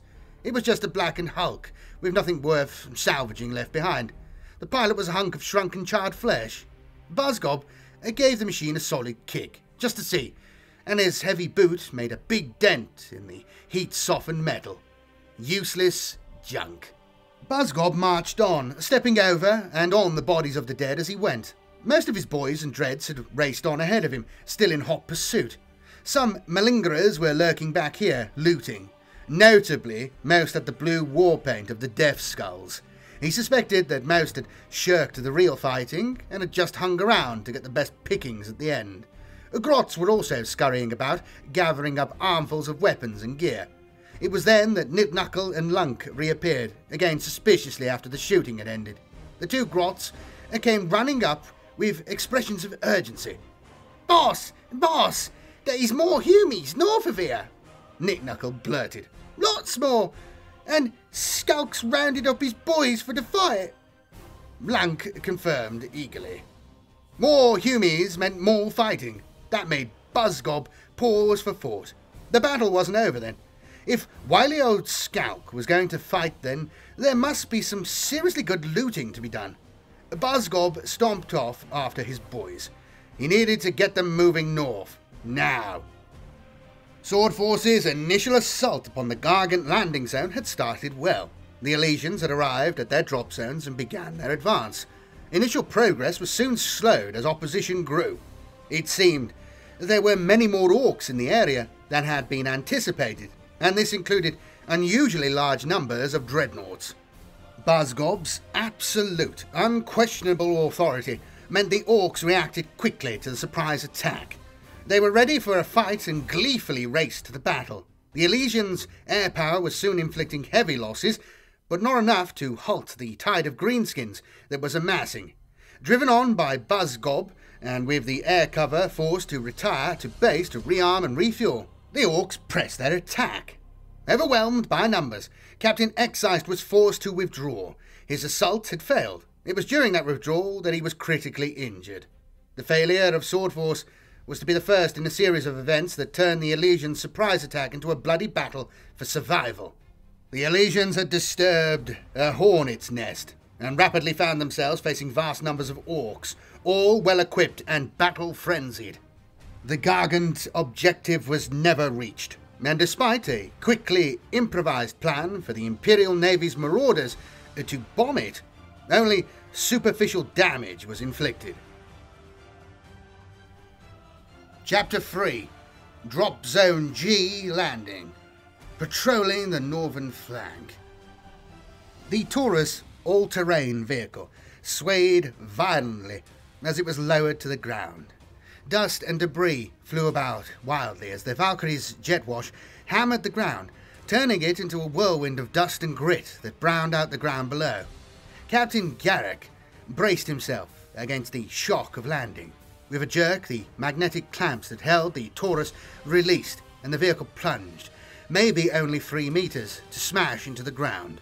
The vehicle's big suspension coils took the force of the impact as Garrick and his driver, Trooper Ardo, were held tight by their harnesses. Captain Garrick activated his helmet communicator in a burst of static. "Clear," he instructed the Valkyrie pilot, still hovering somewhere in the swirling dust maelstrom above them. The Valkyrie's engine note changed, its twin thrusters kicking in as the Sky Talon climbed away from the drop zone. Trooper Ardo powered up the Taurus, its multiple battery packs humming into life. Gradually the brownout cleared. Garrick unclipped his restraining harness and rose from his rear seat behind the driver. About him, other vehicles were being landed, each swung below its own transport aircraft. Looking further back, he could see more Sky Talons approaching, each with a Taurus slung underneath. Dagger Force was on the ground. Captain Garrick's Dagger Force was composed mainly of the 181st Regiment's A Company, equipped with Taurus and Taurus Venator rapid pursuit vehicles. They were the regiment's forward reconnaissance unit, able to cover great distances at speed and operate without support far from the regiment's main body. Their standard mission profile was to find the enemy and report. Today was not a standard mission. Garrick and his men were acting as the regiment's flank protection, whilst Shield Force was landing and positioning itself For what would be the decisive battle of the raid, Dagger Force was to protect their vulnerable right flank. The planners knew more orcs were north of the battle zone, and it was likely they would respond quickly to the attack. Without Dagger Force blocking the way, any of those orcs could easily outflank Shield Force and attack it from the rear. Captain Garrick and his men were to set up patrols and a skirmish screen to ambush and delay any orcs that tried to move south. His force had a large area to cover, hence the need for the fast vehicles. Each squadron had been designated its own patrol sector, and they would be supported by a detachment of drop sentinels and a few infantry platoons for extra firepower. Garrick himself would oversee the operation from his command vehicle and remain in reserve with his rapid response force. This was a unit held back, ready to move in and quickly intercept any enemy moves that the patrols couldn't deal with. He also had a flight of 3 Vendetta gunships on station overhead for when the fighting got heavy. Sergeant Leto's No. 6 Squadron formed up into line abreast, the 3 Taurus Venators about 30 metres apart. The ground ahead was relatively flat, but scattered with debris and rusting junk, old tyres, barrels and unidentifiable scrap. In places, crumbling power pylons still stood or lolled over on the verge of collapse. The advancing all-terrain vehicles took it all easily, rumbling steadily over the debris as each driver carefully guided it around the larger junk. Behind the driver, each turret gunner scanned the horizon ahead for signs of the enemy. From his gunner's rear seat in the central vehicle, Leto watched.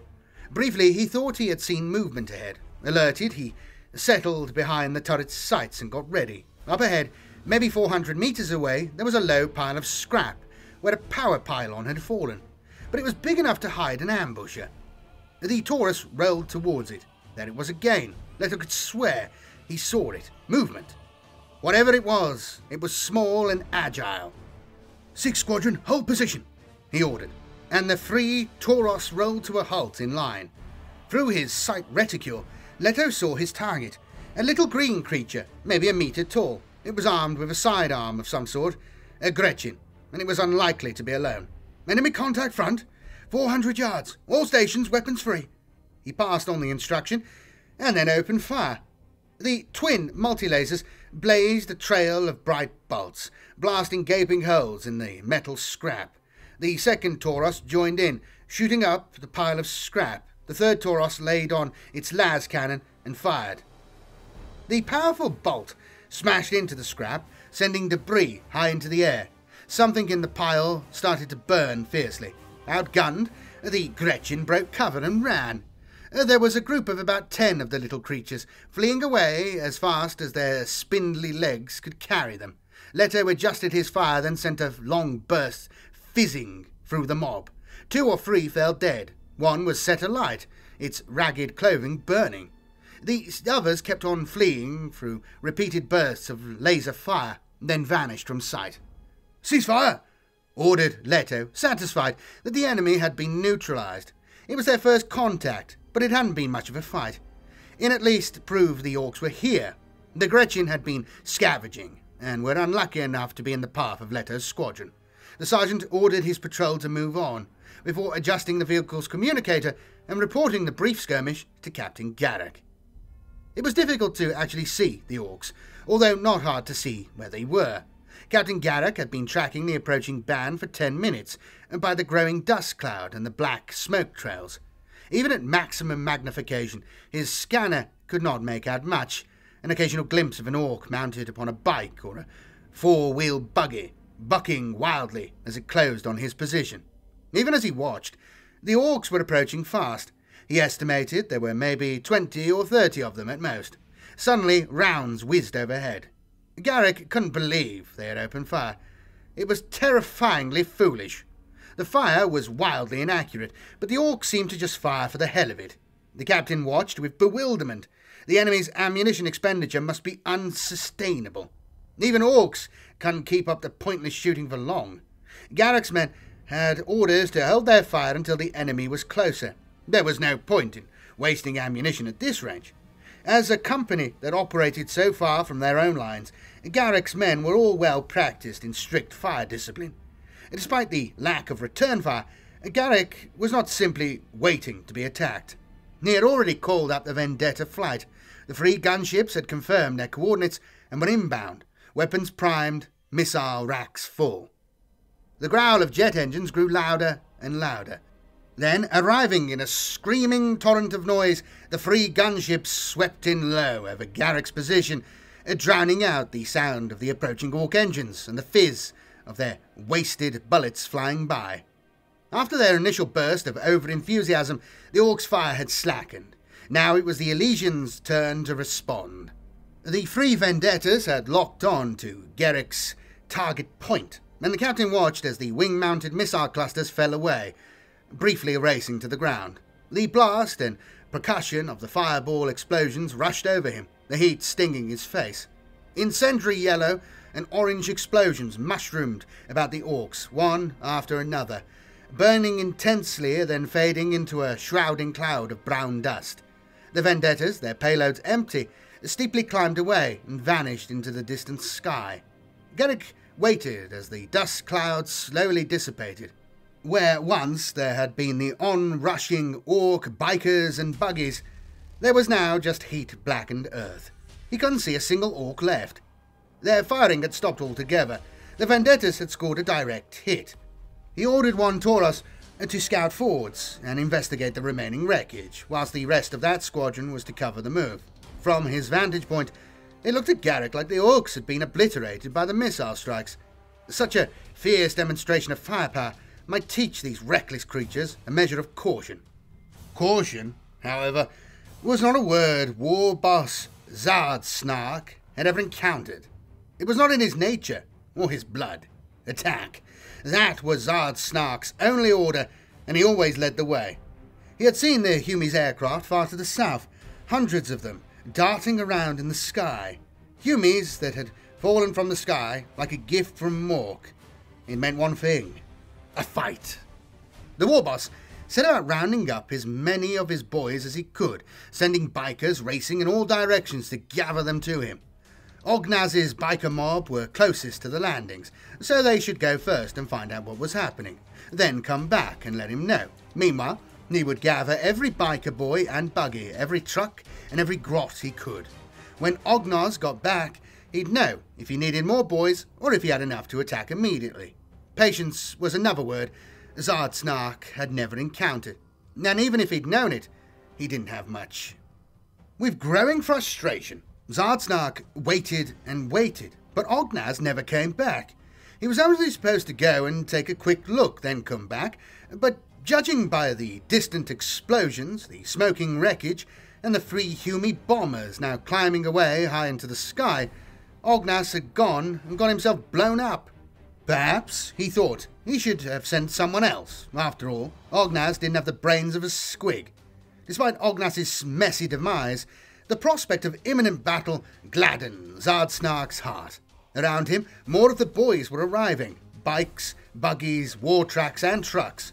All came racing to his call, with more boys clinging to every handhold and grab rail, shooters and choppers in hand. Judging by the numbers, it was time to smash some Humies. Grinning, Zardsnark climbed aboard his huge tracked trike, the Beast. It was larger than most of the buggies, and had a jet engine welded to the back. That engine currently sat silent, slowly dripping oil and fuel into an expanding puddle. He quickly checked the bike's ammo drums were full, and then hoisted his huge weight onto the starter pedal. The engine roared into life as Zardsnark twisted the throttle hard, the engine screaming in response, straining against its brakes. For effect, he pounded on the throttle, revving and revving. The noise of it got his blood pumping, and from behind him the boys cheered their war boss and answered with their own revving engines. A plume of dirty grey fumes enshrouded them. Zardsnark stood in his saddle, waved the mob forwards, and let go of the brakes. The Beast leapt forward violently, kicking into the air before smashing back to the ground, the twin tracks biting and throwing out great clouds of earth and grit stones like bullets. The trike accelerated at breakneck speed, bucking wildly from side to side. Massively strong, Zardsnark controlled the beast with ease, with just one hand.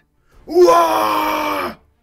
He bellowed to the skies, his war cry drowned out by the thunderous din of the engines just behind him as his boys raced to keep up.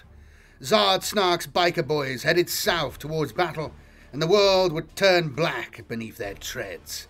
The Elysians soon realized the first doomed approach had just been a probe, a testing of strength.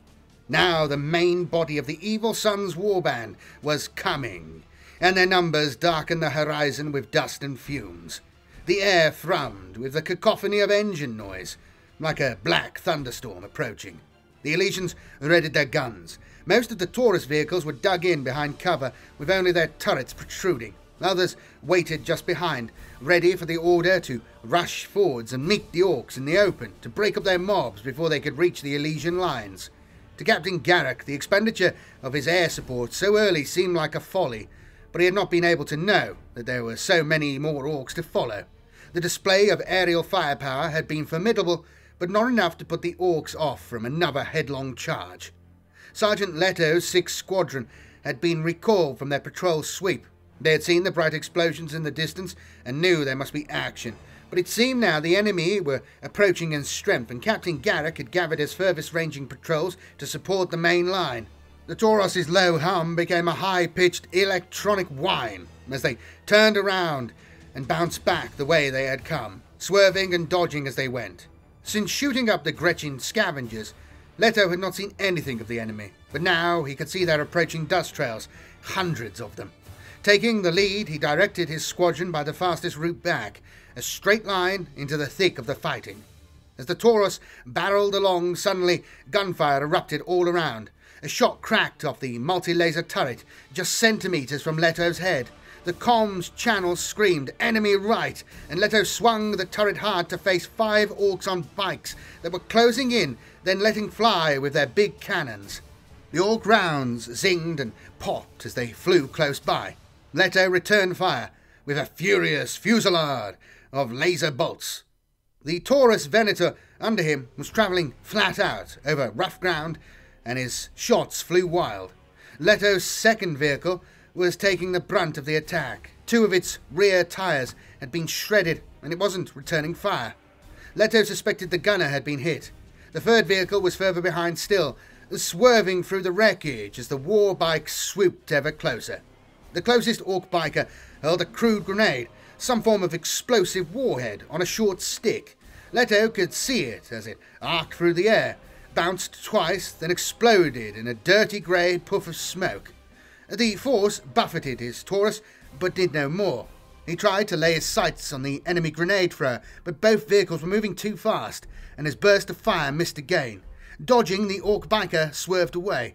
"Hard right!" Leto yelled into the comm, and his driver responded, swinging the buggy into a wild, skidding right turn, straight into the path of the orcs. From nowhere, an orc rocket skipped across the side panel of the Taurus with a shriek of metal on metal. Leto expected the warhead to detonate and turn his buggy into a fireball, but it didn't. It just whizzed past, flying off to land behind him, lost in the junk. A dud. His driver aimed directly at an oncoming orc, trying to ram him. The biker was agile, however, and swerved his bike round at the last second, but at this speed, the rider lost control, and Leto saw him smash headfirst into a scrap pile and be ejected over his handlebars. The bike lay smoking, its wheels spinning uselessly. As fast as they had struck, the war bikers were gone. Leto scanned a full 360 in his turret, but could see no more targets. His 2nd vehicle had come to a halt further back, its driver and gunner both riddled with bullet holes. The cab was daubed in blood. The 3rd of 6 squadrons' vehicles arrived, reporting 1 enemy destroyed by its las cannon. He could see the combat damage on the outside of the Taurus. The dents and scrapes of bullet impacts were all superficial. "Cover me," he ordered its gunner, before releasing himself from his harness and climbing down from his own turret. He ran back to check the wreckage and confirm the crew of the wrecked vehicle were indeed dead. They were. Not willing to leave the Taurus as plunder for the orcs, Leto fetched a melter charge from his own stowage, set the fuse and dropped it into the stricken Taurus. As the 2 remaining vehicles of 6 Squadron moved out again, the charge detonated in a white-hot shower of sparks, leaving the Taurus a burned, twisted hulk. At Captain Garrick's main line, the Orcs were attacking in force. Bikes and buggies swirled round in a thickening gloom of dust and choking fumes. The battlefield was littered with wreckage, but his own lines had held, just. He'd lost a lot of men and equipment in the fight. Already 19 Tauros had been destroyed. The Orcs had paid in blood too, but heavy losses just didn't seem to worry them. For now, there was a lull in the shooting. The Orcs had sped away, no doubt to regroup or to find somewhere else to attack. Garrick's own Tauros was tracking them, using data relayed from ground scanners he had positioned on first landing. He redirected 3 squadrons to shadow the Orcs, whilst he pulled the others together and processed damage reports. The fighting here had been heavier than expected. The Orc bikers had arrived swiftly, but Dagger Force had done its job. If this squadron hadn't intercepted these bikers, then by now they would have been tearing into the rear of Shield Force's position in the south. Still, Garrick was concerned. His was a light scouting force, designed for hit-and-run actions. Instead, they had been slugging it out with the Orcs, and the attrition was starting to tell. His force wouldn't stand up to much more of this rough treatment. In order to conserve it, he decided to pull back. He would withdraw by bounds, 1 squadron covering the other as the all-terrain vehicles and sentinels retreated, to give them breathing room, and open ground between him and the enemy. It was open ground into which he could request more air support. From his comms report, Shield Force were now engaging in a large fight with more Orcs, so he assumed Sword Force had done its job, although he had received no official confirmation of that from the Colonel. Despite his losses, the mission seemed to be progressing as planned. Zardsnark heaved a massive kick into the beast, which sat mutely, jet engine still gently steaming. The trike's front forks had been sheared off by a laser blast. The beast's front wheel was lying somewhere close by, and Zardsnark was furious. Not only was his prized trike damaged, but he'd only just reached the battle when he'd been ejected from his roaring steed by the catastrophic damage. The boys had raced on without him, and most of the battle had passed him by. He walked back to investigate his only victim, a skinny walker machine that the Ripper, the huge buzz blade Zardsnark wielded in battle, had sliced its leg off. The vehicle had toppled over, which had made Zardsnark laugh, only for his manic laughter to be cut short as his bike suddenly detached from its front wheel and it became airborne as the vehicle flipped over. His pride might be hurt, but not much else. No Orc warboss liked the indignity of finding himself sprawling headfirst in the dirt. Zardsnark pulled out his slugger pistol and emptied the clip into the wreckage of the Hume Walker in frustration. It didn't help. Then he stomped off to find a mech. He wanted that trike running again, now. Having halted the Evil Sun's biker warband, Dagger Force had completed its primary mission. By their actions, Captain Garrick's men had prevented the Orcs from surrounding Shield Force. When the battle at Shield Force's drop zone turned against the Elysians, Dagger Force received new orders to break contact with the Orcs and rendezvous with Shield Force at a new location. Captain Garrick ordered all units to disengage and escape from the Orcs, then to meet up at the rendezvous point for a last stand, and hopefully an evacuation. Each squad and squadron had to make its own way. The Orc bikers gleefully gave pursuit, and there was a running fight as Dagger Force withdrew in a pell-mell chase through the scrap and wreckage. Captain Garrick's Taurus were the first to reach the rendezvous point. It was the remains of an old refinery. Then they quickly set up a new defensive perimeter. As darkness fell, so the battle-weary stragglers from Shield Force began to arrive, squad by squad, platoon by platoon. Upon arrival, each squad was given a new position to hold, and by dawn's light, most of the survivors were in place, awaiting the inevitable Orc dawn assault. Chapter 4. Drop Zone T, Shield Forces Battle. Drop Trooper Yano splashed through a large puddle of oily slime that stained his fatigued trousers black, before sliding into position behind a barricade. The cover had been hastily built of tires, scrap metal, and the drop canisters in which the heavy bolter team's weapons had landed. It wasn't a fortress wall by any means, but it provided Yano and his loader a good measure of protection. He hefted the bulk of his heavy bolter onto the top of the barricade, which creaked under the weapon's weight, then lined up the sights. Com chatter reports were that the orcs were closing in. Yano was expecting contact at any moment. His loader, Trooper Aganis, threaded the ammunition belt into the weapon and piled several more ammunition boxes close by. Yano hauled the heavy bolter to his shoulder and took aim, bracing himself for the weapon's violent recoil. He scanned the skyline for the first sign of the enemy. Shield Force was now in position. The drop had gone well, and Yano and the rest of his squad had gathered the drop canisters with their weapons and extra ammunition inside before moving into their designated position. As yet they hadn't seen any orcs, but the distant rumble of explosions and roar of jet engines told them all that the battle had started, if not for Shield Force, then at least for the main assault by Sword Force. Trooper Yano's job was to hold and reinforce their position, hence the improvised barricade, and wait for the orcs to come. Sword Force would be driving them onto Yano's waiting gun. Captain Tharnstadt moved swiftly from one position to the next, clambering through the rubble and over the detritus and wreckage. He had left his command squad behind. He moved faster on his own, lightly equipped with just his lasgun across his back. He sought out each platoon commander in turn, checked his position and defences, and made sure each squad was well supplied with ammunition and grenades for the coming fight.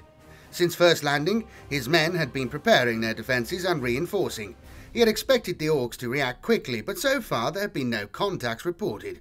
The forward sentinel squadrons had probed westwards, but as yet it seemed the orcs had been drawn to the sounds of the fighting to the south, and this place, his grimy, oil-stained junkyard, come shantytown, seemed deserted.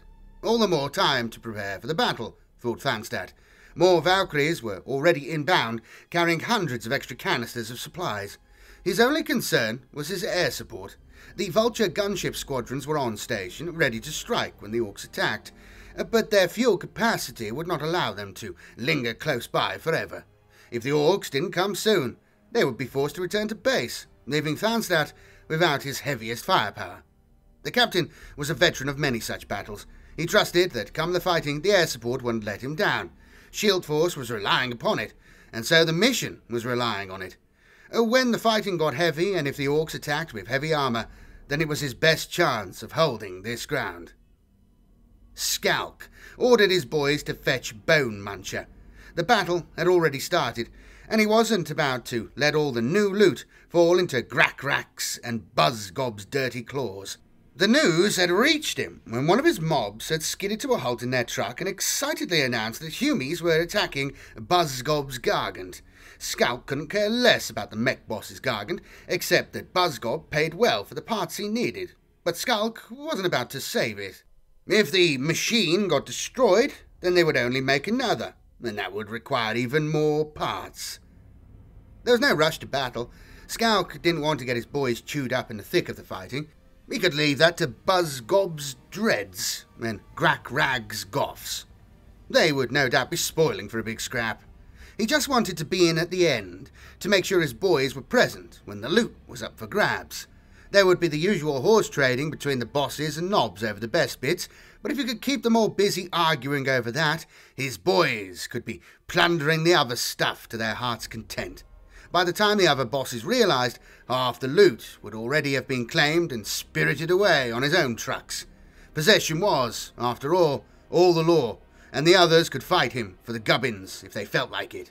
But he guessed after a long fight with the Humies, nobody would be willing to take on Mechslag Ix Scrap King and all his boys. Feeling satisfied that his plan was suitably cunning and that his loot hoard was about to get a lot bigger, Skalk sent his runners to gather his boys to him. He wanted every grot and squig they could find. Meanwhile, he would send out a few boys and grots to check up on where the Humies were before marching into the fight. "Enemy, 200 meters, 10 o'clock, blurted Loader Aganis into Yano's helmet communicator. Automatically, Yano swung the heavy bolter left, lined up on the target and pulled the trigger. The bolters spat fiercely, each miniature missile round igniting as it left the barrel in a whoosh of fire and air, speeding out towards the target. The first rounds flew high, and Yano fought the weapon's ferocious recoil to bring the barrel down onto the target. Through his sight, the target was a big green orc, maybe 2 meters tall, with long, muscled arms, in which it clutched a massive 2-handed axe. It was ugly, all fangs and scar tissue, and then it was gone. A second burst of bolter rounds impacted in a rapid succession of small, bright explosions. The big orc vanished from sight. Either it ducked or it had disintegrated amongst the bolter shells. Yano couldn't tell. He waited for more movement. There was none, but he let fly a third burst just for good measure. The comms reports crackled with more enemy contacts. The sound of battle was rising about him. The pop-pop of lasgun fire, the jarring roar, swoosh, bang of heavy bolters, the crump of frag grenades, the first skirmishes of a long day's fighting to come. Amidst the reverberation of guns, rockets and mortars, a new sound distinguished itself above Captain Thanstad's head. A high screaming howl as a jet engine blasted low overhead, followed by a sudden, immense, earth-quaking series of explosions that sent Thanstad staggering. Then a second almighty concussion wave swept over him, forcing him to the ground. Bombs impacting, and very close, too close for his liking. He pulled a yellow smoke grenade from his pouch and armed it, before rolling it forwards of his position just a few yards away. It fizzled as thick, ochre, raw-smelling smoke billowed out. The smoke would mark his position for the air support, a precaution against another attack run aimed too close for comfort. More yellow smoke bombs were bursting into clouds around him as squad sergeants followed his example.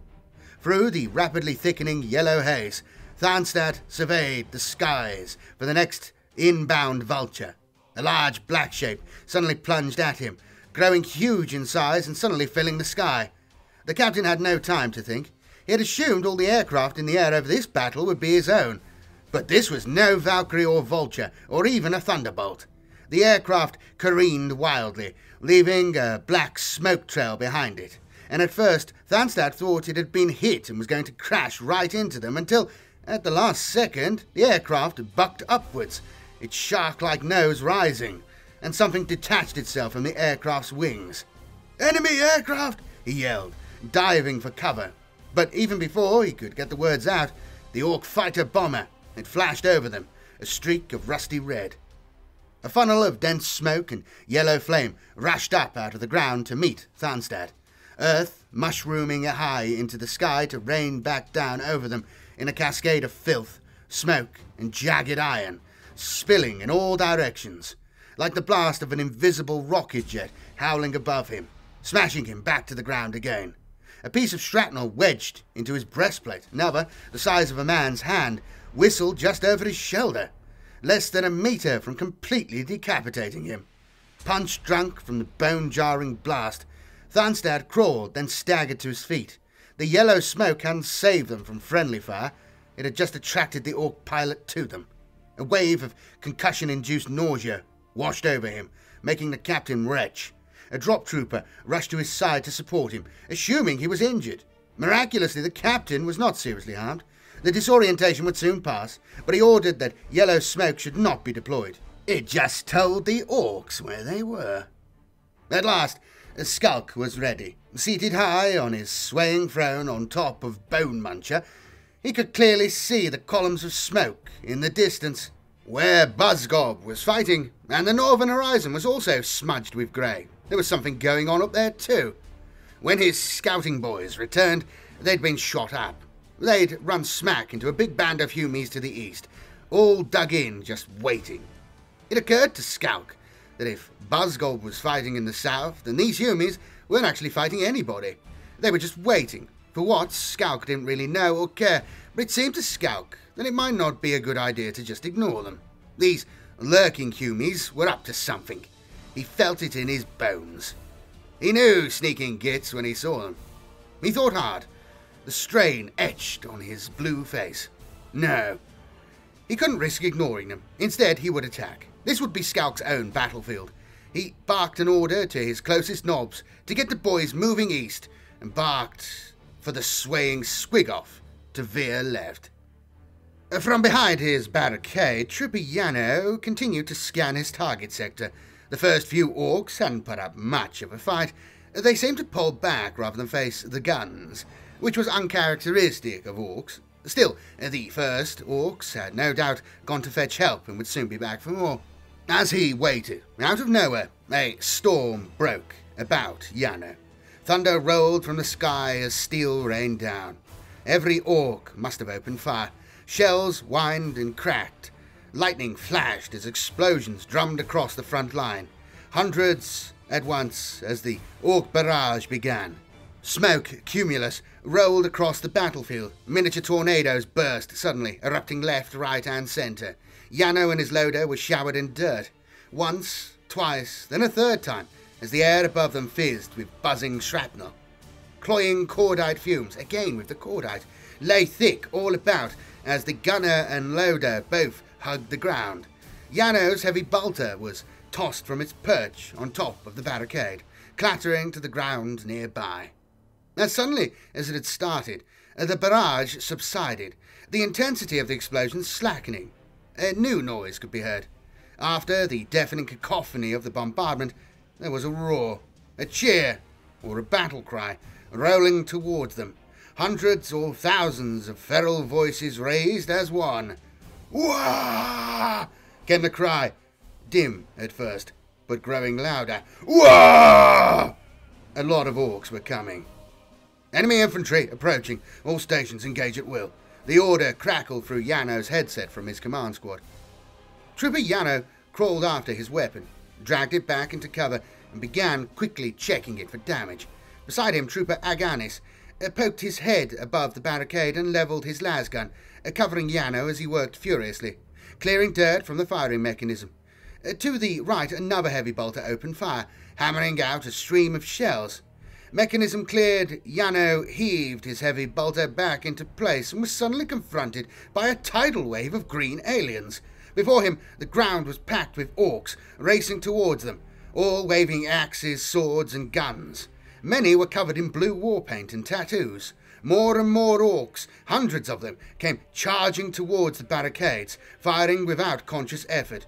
Momentarily, the heavy bolter's muzzle flash obscured Yano's view. The tiny blips of tracer chased each other into the approaching horde. Instantly, a succession of mini-explosions blossomed amidst the orcs. More guns were firing from the left and right. Mortar rounds began to land, falling steeply onto the orcs, who advanced in rushes. Each time more aliens fell as the explosions and heavy bolter fire swept the ground. Yano's own heavy bolter thudded away, its barrel beginning to glow hot. Trooper Aganis slammed home belt after belt of ammunition, each time slapping Yano's leg to alert him that the task was complete. There were a dozen lines of tracer criss-crossing this sector, each scything through the orc ranks. Now the orc charge had become a mass of stumbling, crawling, falling green bodies amidst the maelstrom. Raked by explosions, the orcs hesitated, and eventually they ran, falling back before the merciless onslaught of bolts, laser blasts, and shells. Janos fired after them, as the orcs disappeared from view, back where they had came from, until he could see no more targets. The metal of his weapon's barrel had been stained purple by the intense heat bloom. The cooling metal gave a tortured shriek as it shrank back into shape. Next to Janos, Aganis had dropped down behind the barricade and was furiously counting ammunition. Over half their supplies had been used up. While the orc charge disintegrated, their barrage continued. Scattered plumes of earth, rubble, metal and flame spreading across the junkyard. In places they started small fires which added to the thickening toxic atmosphere, full of harsh smoke and the stench of burning flesh, the smog of battle. From the front line, Captain Thanstad reviewed the damage reports. The first serious orc attack had been repulsed by the Elysian's potent firepower, but the aliens would be back for more. Already he could hear the throbbing engines of armoured vehicles approaching. The first infantry wave had been no more than a screen. Next would come the full fury of the orcs. He passed on the order for all units to hold their positions. This fight had just started. His first attack had been repulsed. The Humies had some impressive Daka power, and a lot of Skalk's boys had just been blasted to bits. But there was plenty more where they came from. Skalk wasn't worried. The old war boss would attack again, and this time would bring up his big guns and battle wagons. He'd let the Humies have it with everything he'd got. He would lead the attack himself from Bone Muncher. It was time to find out if this squig-off was actually worth all the teeth and good scrap it had cost him. Captain Thanstad saw the huge beast. A great lizard-like creature, at least 3 stories high, 2 curling tusks, twice the size of a man protruding before its flattened, pug-nosed face, underneath which glistened rows of sharp fangs the size of swords. Each of its 4 footfalls made the ground tremor as the beast bellowed in anger. Laser blasts raining off its horny hide, itself protected by swinging plates of metal armor crudely cut and attached via chains. The squig-off rampaged forwards, head lowered to butt, as orcs, men and machines were barged in all directions. Before it, most of the Elysians fled, falling back to find safety, rather than be trampled beneath its elephantine feet. He saw one brave drop trooper pause to hurl a crack grenade at the beast, seconds before being tossed high by a flick of the creature's tusk, his torso severed from his legs as he landed in a wet spray of gore. On the creature's back was a hoarder, again crudely cut from scrap metal. In it rode a swaying, cheering, whooping gaggle of blue-painted orcs, each firing frantically, bullets spitting in all directions as the squig-off left an indiscriminate trail of destruction in its wake. Kneeling, Thanstad levelled his lasgun and took careful aim. He engaged the weapon's auxiliary grenade launcher, a narrow tube beneath the lasgun's barrel. He lined up his sights on the creature's left eye and fired. In a puff of cordite again. Cordite isn't used in everything. It's not used in anything anymore, to be honest. At all. No weapons use cordite. I don't think so. Unless they're like 200 years old. It's like for muskets and shit. I don't know. Ugh! The crack grenade winged its way straight into the creature's head and detonated on impact. The powerful shaped charge was designed to penetrate tank armor, but it could not pierce the creature's thick boned skull. The explosion left a bloody scar streaked across its face, and the creature staggered, bellowing in pain now. As it swayed violently, a few of the orcs on top were pitched sideways out of the howdah, falling like flailing rag dolls to crumble on the ground. Despite its wounds, the squig-off did not stop. It just charged on like a lumbering, unstoppable express train. Behind it, more of the beasts followed. Trooper Yano saw the beast coming. "Last belt," advised Aganis as he pushed the ammunition home, slapping the gunner's leg again. "Ready." Trooper Yano was almost out of ammunition. He took aim and stitched a short burst directly into the creature, then again and again. It loomed massive above him. He couldn't miss. Then, momentarily blinded by an explosion against its skull, the creature lurched towards him. Yano abandoned his heavy bolter, dived clear as its great tusks rammed the barricade, scattering it in all directions. Loda Aganis rolled away, only for the beast's great foreleg to kick out over the remaining barricade and stamp down hard.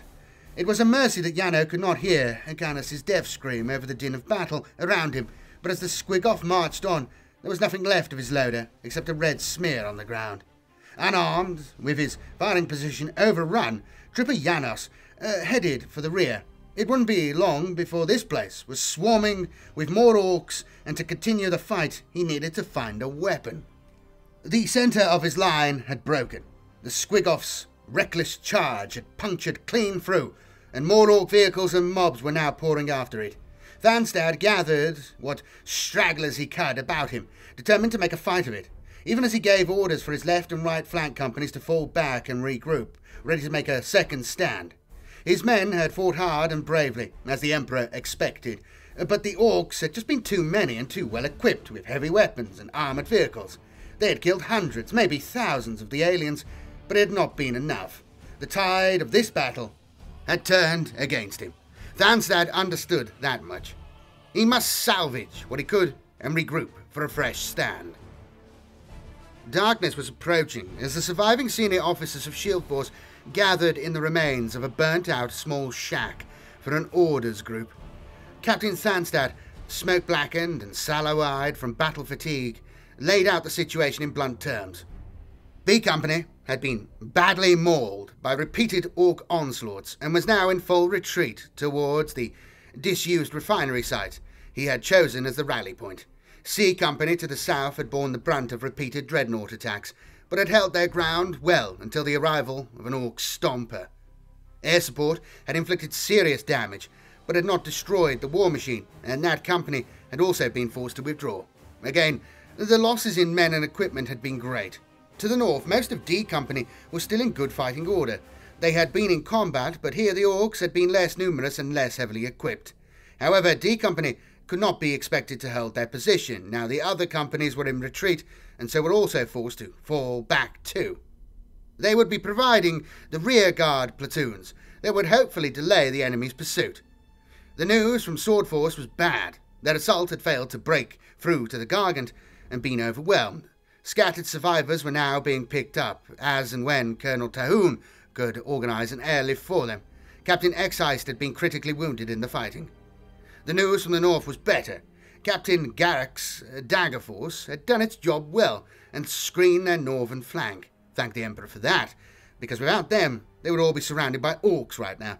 The survivors of Dagger Force had raced to secure the rendezvous point, and were holding it now.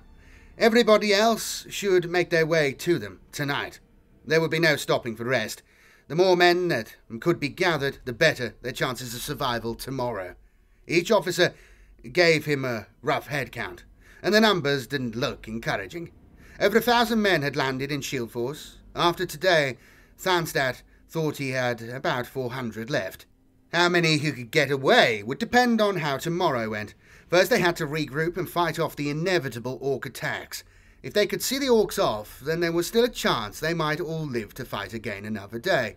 Of the Space Marines, Thanstad knew very little. He did know that scout units were still operating in the area, but his authority did not allow him to intervene in their mission. The colonel had assured him that the Raven Guard had not abandoned the Elysians or the mission, and they would be available for the evacuation mission that had been hastily organised for tomorrow. Colonel Tahoon was preparing to commit the regiment's reserve company in a fresh drop at first light. He would lead that reserve company himself. He reassured his officers that although they were retreating, they were still in good shape. They still had enough men and air support to beat the aliens. The orders group complete, Thanstad wished the Emperor's protection on them all and bid them return to their companies and platoons. He would see them all at dawn for their second stand. Chapter 5. Wings of the Raven. Strike Force Corvaday's Assault. The reverberations of atmospheric re-entry shook the drop pod fiercely as it sped towards the planet. Inside, Chaplain Etath and his men could not see their target, looming ever larger below them. They were locked into their restraining harnesses. Each of the 10 Space Marines stood bolt upright to attention, unable to move despite their powered armour.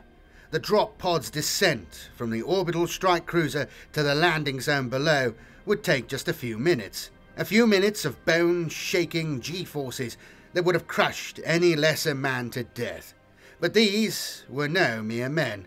Each was a Space Marine of the Raven Guard chapter, a genetically adapted super warrior made for battle, loyal only to their Emperor and merciless to his enemies. Chaplain Etath felt the drop pod jar violently as it adjusted its descent trajectory. Automated telemetry data was scrolling across his helmet visor, reading directly from the pod's onboard Logis engine. The machine's spirit was directing them into battle, but it was not the machine spirit that was Etath's concern, it was his battle brothers. He opened his helmet comms channel and repeated the first stanza of the Litany of Battle to embolden their fighting hearts before disembarking and bringing the bloody retribution of the Emperor's wrath to the foul Xenos that had tainted this world and many others like it across the Forsarr sector. As our bodies are armoured within adamantium, our souls are protected with loyalty. As our bolters are charged with death for the Emperor's enemies, our thoughts are charged with vengeance. As our ranks advance, so does our devotion. For are we not Space Marines? Are we not the chosen of the Emperor? his loyal servants unto death. The chaplain's command was a small strike force, made up of just 5 drop pods, carrying just over 30 battle brothers of the Raven Guard, but each was a match for many times their number. Even this small force would be enough to complete their mission, to destroy the Orcs' main fuel stockpiles. Their orbital assault and just these few Space Marines could inflict a crippling blow on the Orcs. Brother Orioth crawled slowly forwards, under the abandoned remains of a destroyed vehicle. It might once have been a Chimera armoured troop transport, but now most of the vehicle had been looted, leaving just the rust-encased metal bones of the chassis. The scout's chameleon cloak adjusted to his cover's colouring, and its camouflage changed accordingly. Hidden by the cloak's chameleon-like qualities, the scout was all but invisible as he lay still, watching. He was tracking Orcs. No more than 100 metres away, large mobs of the rowdy green aliens were tramping northwards, each carrying large weapons and draped in a lot of ammunition. Several smaller Gretchen mobs were trailing behind, struggling with larger ammunition crates. Beyond the green-skinned mob was a group of 5 dreadnoughts, ramshackle walkers that swayed and staggered, arms waving wildly. To the scout they seemed on the brink of pitching over, but always seemed to right themselves. Brother Orioth had been silently watching for several hours. Many Orcs had been travelling along this worn route, heading northwards. The fighting that had been raging to the south had died down. For the first time in hours, the air wasn't being buffeted by explosions or the shriek of jet engines and missiles. There was still the occasional distant burst of heavy bolter fire or the crump of a mortar shell landing, but it seemed that the battle was all but done. The Orcs were now redeploying, heading northwards in considerable numbers towards Drop Zone T, where more of the Elysian drop troops were in place to meet them. Brother Orioth decided he had seen enough. He should rendezvous with the rest of his squad and report in to Captain Corvidae. It was obvious that the Elysians at Drop Zone X had been defeated. The assault plan was failing. Now those Orcs that had been engaged in the south were moving north to join the battle at Drop Zone T, which meant that the Elysian force there was likely to be overwhelmed as well. The scout slowly slid backwards, his attention never straying from the Orcs ahead of him as the unruly aliens marched out of sight, still arguing amongst themselves. During his vigil, he counted over 300 alien warriors, at least 20 dreadnought-sized walkers, some large, some small, and one far larger walker, a stomper. That was just in his designated observation area. The rest of his scattered scout squad would have seen more. The Orcs were on the warpath, in strength. Once out of sight, Brother Orioth rose, slung his sniper rifle over his shoulder, and scurried quickly away. He summoned his transport. It was time to regroup. Crouching in cover, he waited until, skimming quietly and low over the ground, came the land speeder. It hovered briefly as he leapt up, gripping the grab rail tight as the speeder accelerated away, still keeping close to the ground to avoid being spotted. The land speeder Storm was specially adapted for scouting missions. One by one it collected the rest of Orioth's squad from their observation posts. Their reports confirmed his own. The scouts withdrew to safety and flashed their reports back to Captain Corvidae's command vehicle. Arrgh! Smash! The 2 big Orcs roared as they met at a flat run, forehead to forehead. Both recoiled from the bone-breaking impact of the flying headbutt, staggering slightly. They glared at each other, and then one toppled backwards, smashing to the ground, groaning, and then unconscious. Grackrag laughed out loud, his chuckle more of a guttural bellow. He had won again. He was undefeated. The undisputed head-butting champion of Mexslag Ix, as well as its top war boss, and the hardest Orc for light years around. The unconscious Orc at his feet started to moan slightly, groping its head. Grackrag stuck the boot in for good measure. To de victor, de spoils, after all. That's 2 more teeth you owes me, he reminded his conquered opponent as he crawled away. Rubbing his own head, Grackrag stomped away. Was that it? Was that the best entertainment to be found on this dump of a planet? War boss Grackrag was bored, and that made him mean and angry. Winning headbutting contests was all very well, but he was no substitute for a real fight. Maybe he would take a trip out with a few of his boys and find some mangy death skull rats to beat up. Grackrag's violent reverie was interrupted when a small grot, eyes bulging in fear and panting hard, came skittering into the room. Tongue lolling, the grot was about to collapse with exhaustion. Grackrag's two burly minders stepped towards the intruder threateningly, and the grot shrank back. "What do you want?" demanded Gorag, Grackrag's chief minder, as he reached threateningly for the chopper on his belt. The grot almost passed out with fear. It stammered. "Spit it out! I bite your head off," warned Gorag. "Yumis! Loads of them! Dropping from the skies!" it blurted before sinking to its knees in abeyance. That got Grackrag's attention straight away. He leapt to his feet, still rubbing his bruised forehead. "Where?" he demanded urgently. The messenger squirmed on the floor. "Don't kills me, your warbusters, your magnificent—" "Shut up! Tell me where!" Grackrag could feel his blood rising, the call of battle. "At the Kargan! Mech boss Buzzgob's fighting them! There's loads and loads of them, even Skulk's fighting them!" "Get the boys! Get the wagons! Get everything!" he yelled at Gorag. "Move! There is fighting to be done! Move!" He bellowed into the minders' faces. Both immediately sprang away out of the throne room. "Yes!" Grackrag roared his excitement. At last, action. The snivelling grot messenger forgotten, Warboss Grackrag strode from the throne room in search of his best armour and biggest shooter. As he did, one large iron-booted foot squashed the prone messenger flat without the Warboss even noticing.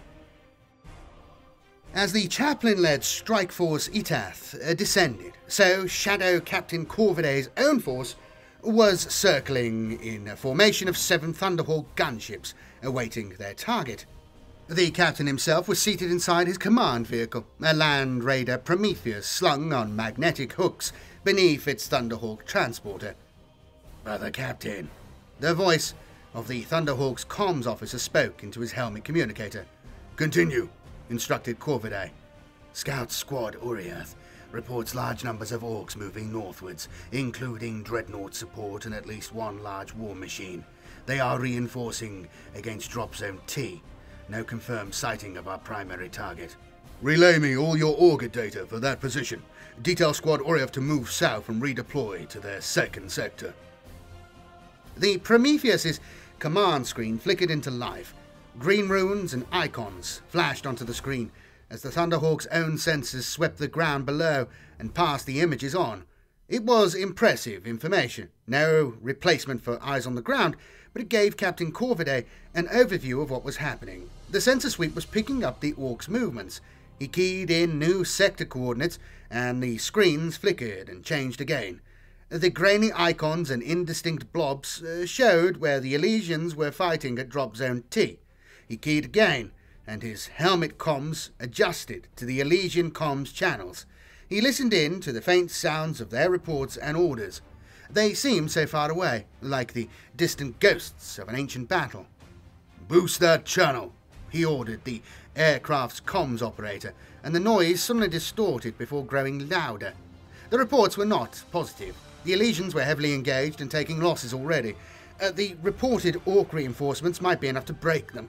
Corviday felt frustration rise and pushed it away. Cool heads were needed. He knew he could be at the Elysian side in minutes, but without a positive identification on his target, he would be sacrificing his own mission. But now the guardsman would have to struggle on alone. "Give me reports on Strike Force Etath," he demanded.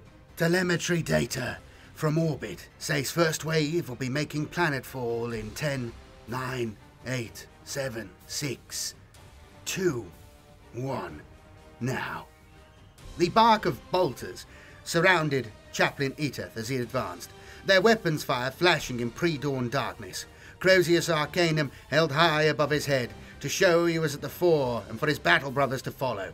He placed the sight reticule of his auto-senses on an orc's face and automatically pulled the trigger of his bolt pistol. 3 bolts launched, and instantly smashed the orc's head like an overripe fruit, its green body collapsing as a twitching heap on the ground. The entire target area was a mass of old pipeworks and storage tanks. Most of it looked disused, but it was difficult to tell with the orcs. Fuel barrels lay scattered about everywhere. In places, leaks had pooled into black, oily lakes. Chaplain Eteth could not tell how deep. Behind him, his squads had spread out, deploying from their drop pods as they burst open, bolt guns firing. The first orc guards had been caught by surprise and quickly overwhelmed. Their torn bodies now littered the area. A few of the Gretchen had fled rather than face the implacable, divinely inspired wrath of the Space Marines. Over the comms, the squad sergeants were issuing orders and getting their combat squads into position before the orcs recovered and counterattacked. It did not take them long. More orcs, mostly in black painted armour, came charging, bellowing their bestial war cries. Eteth emptied his bolt pistol's magazine into them, and then stepped forwards to meet the charge. The first orc he met was a big, dark-skinned brute, its face hidden by an iron-armoured jaw. Two large animal horns curved from its helmet. A chain axe screamed in its hand. The orc's charge smashed into him, trying to use its size to drive Eteth back, but his armor's servo actuators responded, locking him in place as the orcs tried to push him over. Grappling with each other, the chaplain's enhanced strength forced the orc backwards as he swung down powerfully with his Crozius Arcanum. The golden wings of the weapon cracked as its energy field smashed into the orc. Its helmet buckled and split, its skull caving in as blood-splattered Crozius rose again. Grievously wounded, the orc flailed backwards, the teeth of its chain axe biting deep into Eteth's own armour, shards of ceramite and adamantium exploding from the rend. Eteth swung again, another clubbing blow that sent the wounded orc boss reeling to its knees. Blood was pouring from its head wound, splashing upon the chaplain's ornately decorated powered armour. Around him more orcs were dying under the chainswords and power swords of his assault brothers. The orc gurgled something in its own guttural language before Eteth placed a power-armoured boot on its forehead and kicked it to the ground. It writhed beneath his foot before he drove the Crozius down one last time, delivering the coup de grace. Struggling, the orc died. Chaplain Eteth paused briefly to reload his pistol before moving on, scouring the landing zone of orcs one after another. The second wave of drop pods was landing now, each crashing into the ground in a plume of dust before disgorging more Raven Guard battle brothers. "Combat squads, Pygargus and Dorica, begin setting melter charges," he ordered. Meanwhile, in the skies, Shadow Captain Corvidae was concerned about the situation on the ground. His strike force had been circling now for hours without any target location. Meanwhile, the battle was raging. All three of the Elysian drop zones were engaged, whilst his elite strike force was idle. It sat ill with the captain that other men should be fighting and dying in the Emperor's cause, whilst his battle brothers sat impotent. Still, he must have patience. Their time would come. Captain Eteth removed his engraved, skull-faced helmet and watched as the first melter charge detonated. First, a sudden bright spark of yellow flashed, then the entire fuel storage tank, a tall structure at least 4 stories high, exploded. The orc fuel detonated in an expanding orange fireball that raced skywards. He felt the heat wash over him. Then a towering column of black smoke poured out. Soon the dark cloud had blocked out the sky, shrouding the old refinery in a cloying smog. Eteth snapped his helmet back into place as the comms channel burst into life. "Squadurica reporting. Second charge is in place and fused. We are withdrawing before detonation." A second fuel tank was ready for destruction. Elsewhere, Brother Uriaf levelled his sniper rifle on a distant grey smudge of dust on the horizon, sighted in, and thumbed the magnification to maximum. The smudge rushed towards him in the eyepiece, blurred momentarily, then refocused. He panned the weapon down onto its source. The scout could see, still small, an armoured vehicle, some form of heavy tank with multiple turrets. He didn't recognize it, but then again all these Orc vehicles seemed to look different anyway. It was black and mounted with horns of some enormous beast across its radiator. Behind it followed more vehicles. He could just about make out each of the crews in the hatches, and clinging to the sides of each vehicle were more Orc tank riders bouncing along. The column continued to grow. 3, 4, 5 rickety vehicles, wheels and tracks churning as they all headed north. Another Orc warband was approaching. He clicked his communicator open to report his latest sighting. Shadow Captain Corvidae was faced with a dilemma. The situation on the ground was deteriorating. Slowly, the Elysian drop troops were being overwhelmed, and whilst offering brave resistance, it seemed that unless they were evacuated, they would be destroyed. He could not sit by and allow this to happen. New reports of more Orcs arriving from the south, and an armoured column of battle wagons and tanks making its way towards the battle zone at speed, left him with a hard choice. He hadn't yet located his main target, and with every passing minute the mission's importance was being reduced by the situation on the ground. To intervene now might mean abandoning any hope of completing that mission, but the crisis moment of the battle had come. All his instincts told him it was time to act. Corvidae worked quickly. The Elysians should disengage and fall back to a new location from where they could set up a new defence, and then a rapid extraction operation would begin. In order for the Elysians to have a chance to regroup, he needed to buy them some time. His strike force would land and place themselves between the Elysians and the newly arrived Orc armoured column, fighting a delaying action long enough for the drop troops to pull back and dig in again. Meanwhile, he would dispatch Thunder Orcs to recover Chaplain Etef's strike force and redeploy them to aid the Elysians. It was tactical thinking on the fly, but Corvidae needed to be flexible.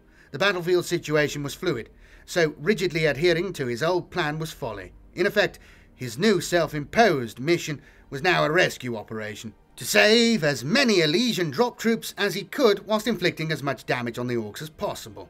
The Raven Guard captain would use his scouts on the ground to target the Orc column and harass them, whilst he deployed his strike force for the ground battle.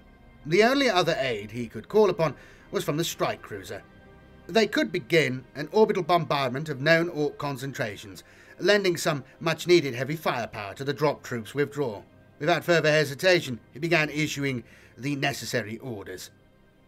Brother Oriath had the Orcs in his sights, and was cleared to open fire. It was time for his observe and report mission to end, and for the killing to begin.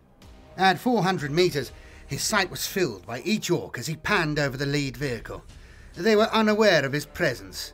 The scout took careful aim, selecting the largest of the massive tank's riders. His training taught him to hit the biggest Orcs first. They were invariably the leaders. He had waited patiently until the Orcs had moved into his best killing range. Carefully he squeezed off his first round, the silenced barrel of his weapon muffling the sound into an almost polite cough. The bolt flashed, smacked the surprised Orc boss in the side of the head, and he tumbled off the side of the vehicle. To Orev's surprise, it wasn't dead. Bleeding, the Orc got up again, looking shocked, but seemed to be relatively unharmed. He took aim again at the dazed target and fired again. The second blast hit it square in the chest, punching it off its feet. The other Orcs were jeering and laughing whilst looking round for the source of the firing. Underneath his chameleon cloak, Oref was just another patch of dirt. His third round finished his target with a clean headshot. His work done, Brother Oref crawled away to change his firing position. The other scout snipers took a steady toll on the Orcs as they advanced, but they soon learned to keep their heads down and use their vehicles as cover. Still, each dead alien now was one less the Raven Guard battle brothers would have to kill when they arrived. Even as Orief and his fellow scouts were working over the armoured column with accurate sniper fire from afar, the Thunderhawks of Strike Force Corvidae were placing the assault squads and heavy vehicles directly in the Orcs' line of advance. As the Orcs approached the Raven Guard positions, Orief and the other scouts were recalled to join the main battle line and supported with their lethally accurate shooting.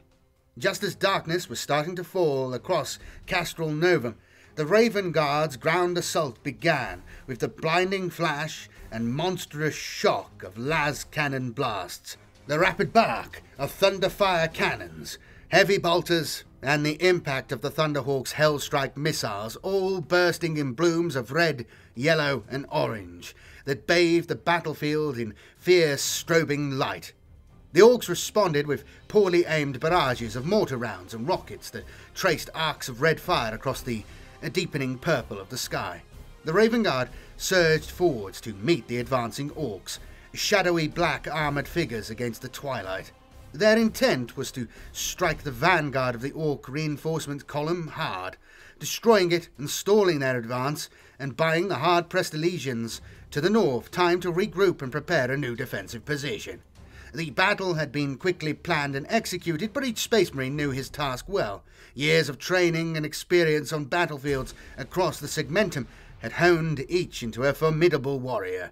With meticulous coordination provided by Captain Corviday's second-in-command from his command post inside his Land Raider Prometheus, the assault began. The Raven Guard squads crashed through the junkyard, their vehicles in close support just behind, firing over their heads. As was customary, their captain was at the front, in the vanguard of the attack. They were moving quickly. A barrage of Orc shells fell about them. One impacted directly amongst a combat squad, its blast lacing them with shrapnel and blowing two off their feet. The veteran brother leading the troops reported he had lost two of his men, and without instruction the apothecaries immediately moved to aid the stricken brothers. Leaving the apothecaries behind to deal with the wounded and dying, Shadow Captain Corviday burst over the top of a scrap pile into plain view of the Orcs. An undisciplined mob of greenskins were gathering around their vehicles, the smoke of their heavy weapons fire already enshrouding them. Corviday saw the closest vehicle's battle cannon fire again. The shell screamed straight at him. Instinctively ducking, it whistled just over his head, hit the ground, skittered across the floor, and came to a standstill, before suddenly exploding in a grey plume of dirt. "For the Emperor! Attack! Attack!" he ordered, and powered the jump generator upon his back into life. He sprang forwards, whining turbojets boosting him through the space between him and the Orcs. He aimed directly at the closest greenskin, both power-armoured feet smashing into the alien and driving it to the ground as he landed directly on top of it, before pounding its skull open with a single strike of his thunderhammer. Around him, other assault battle brothers were doing the same, chainswords and power weapons hacking down as they landed amidst the enemy. The Orcs fought back savagely in a whirling, confused melee of swords and axes. There was no time for reports or tactical planning now, and just a bloody rush of battle at close quarters. Kill or be killed. Death was close. Corviday could feel its grip upon him, but he would not let it take him yet. Not before he had slaughtered these alien fiends in the Emperor's name. In the gathering gloom, War Boss Grackrag leapt down from his idling battle fortress. His boys and nobs were gathered about him, weapons in hand, hungry for some action. Up ahead, the firing had intensified. The big booms of kill cannons and lobbers sounded close. Stray bolt rounds fizzed past. Several ricocheted off the battle fortress's roller and detonated in the air overhead. Determined not to miss out, the war boss strode towards the sound of the guns, shoving aside grots and boys as he went. Trailing behind him were his retinue of nobs and ard boys, his best fighters, tough Orcs all. Up ahead, he saw a truck, a big shooter blazing wildly left and right. Suddenly it turned into a bright fireball that cast long shadows across the darkening battlefield. Figures were moving about in the firelight, bulky figures in big suits of armour. Space Marines. Grackrag beamed a wicked fanged grin. Here was some real fight then. The Humies had sent their own hard boys. "Come on, lads! Let's have 'em! Come on! Waaagh!" He broke into a sprint, as did his boys, and ran headlong at the closest Space Marine. It was dark now, but it mattered not to Brother Scout Uriath. His sniper rifle's sight lit the battlefield in a green-tinged light through its lens.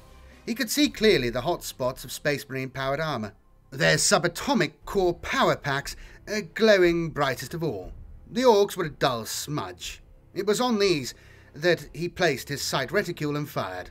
From his vantage point, he had a good field of fire. More and more Orcs were coming. There was no shortage of targets. He fired again and again. not pausing to see if each target had been killed. As more orcs arrived, the fighting intensified. More shells shrieked and boomed, more blasts tore about them. The orcs were howling, their guns were hammering, and darkness had come. Corvidai knew it was time to withdraw. His attack had been ferocious, and he had personally killed 10, 15, 20 aliens. He had lost count in the swirling hand-to-hand combat. His black armour was rent and worn. One shoulder pad had been torn away by a blast, but it had saved his life. Instructing the scout snipers to cover his withdrawal, he ordered all squads to break away from the battle and regroup. Overhead, the Thunderhawks were arriving again to evacuate them. He knew he was leaving the orcs in possession of the battlefield, but his swift assault had torn the heart out of this warband. Battle wagons were burning. The bodies of the dead littered the ground in all directions. He was satisfied that these orcs were no longer the threat to the Elysians they had been. Rumbling out of the darkness, the land raider Prometheus arrived. He could see the multiple deep impact scars of shells on its armoured prow door as the ramp dropped.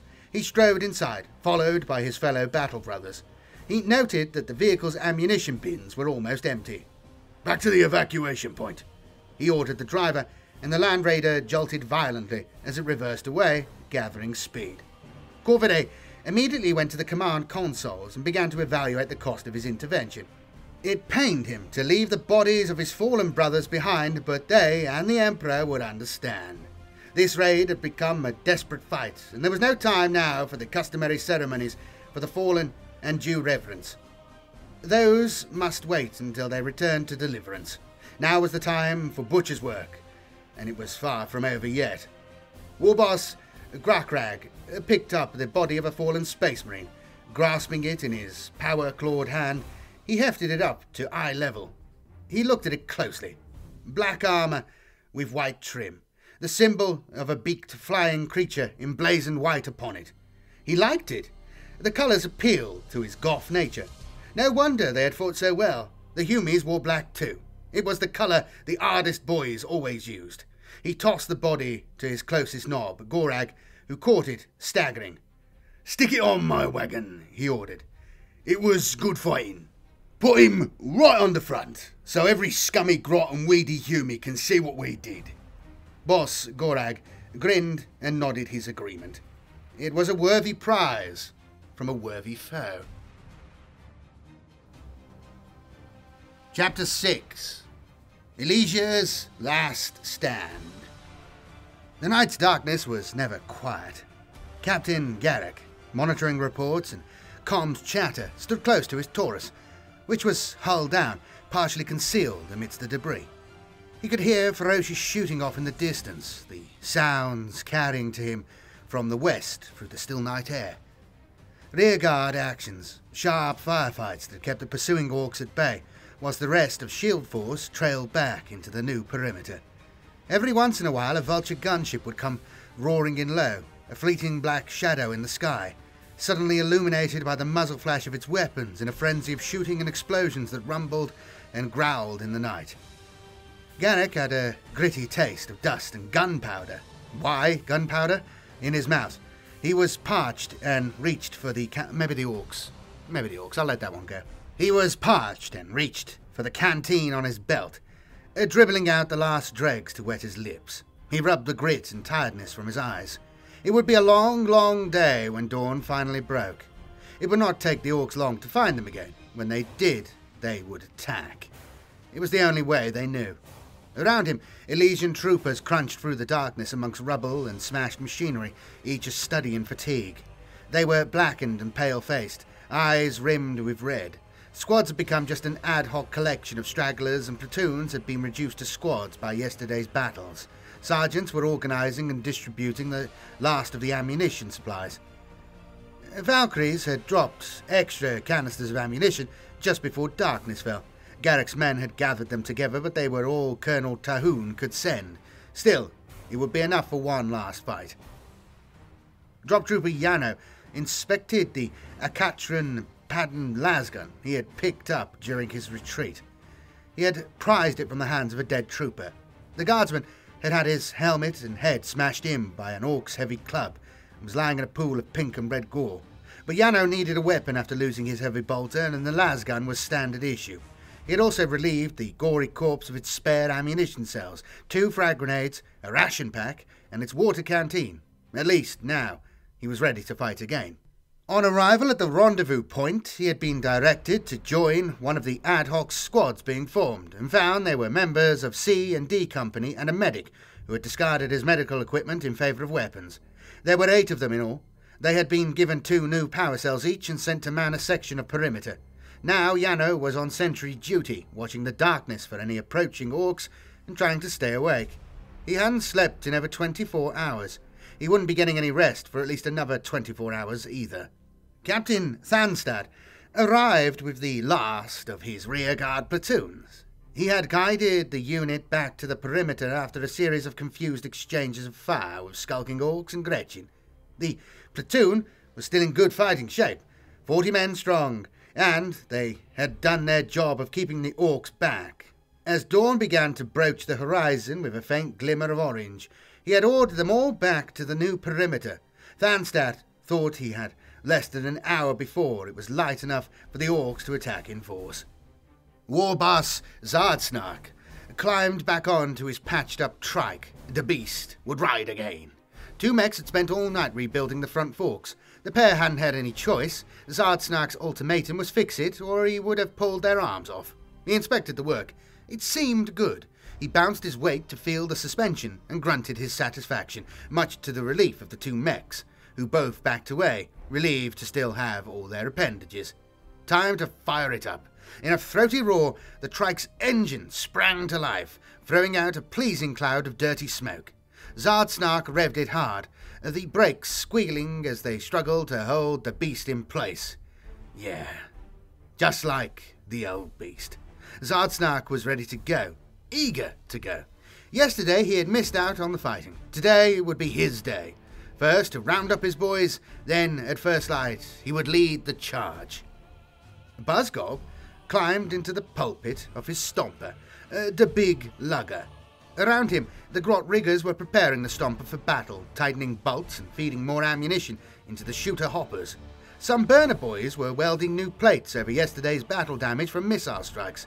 Buzzgob had inspected it and was satisfied it was all superficial.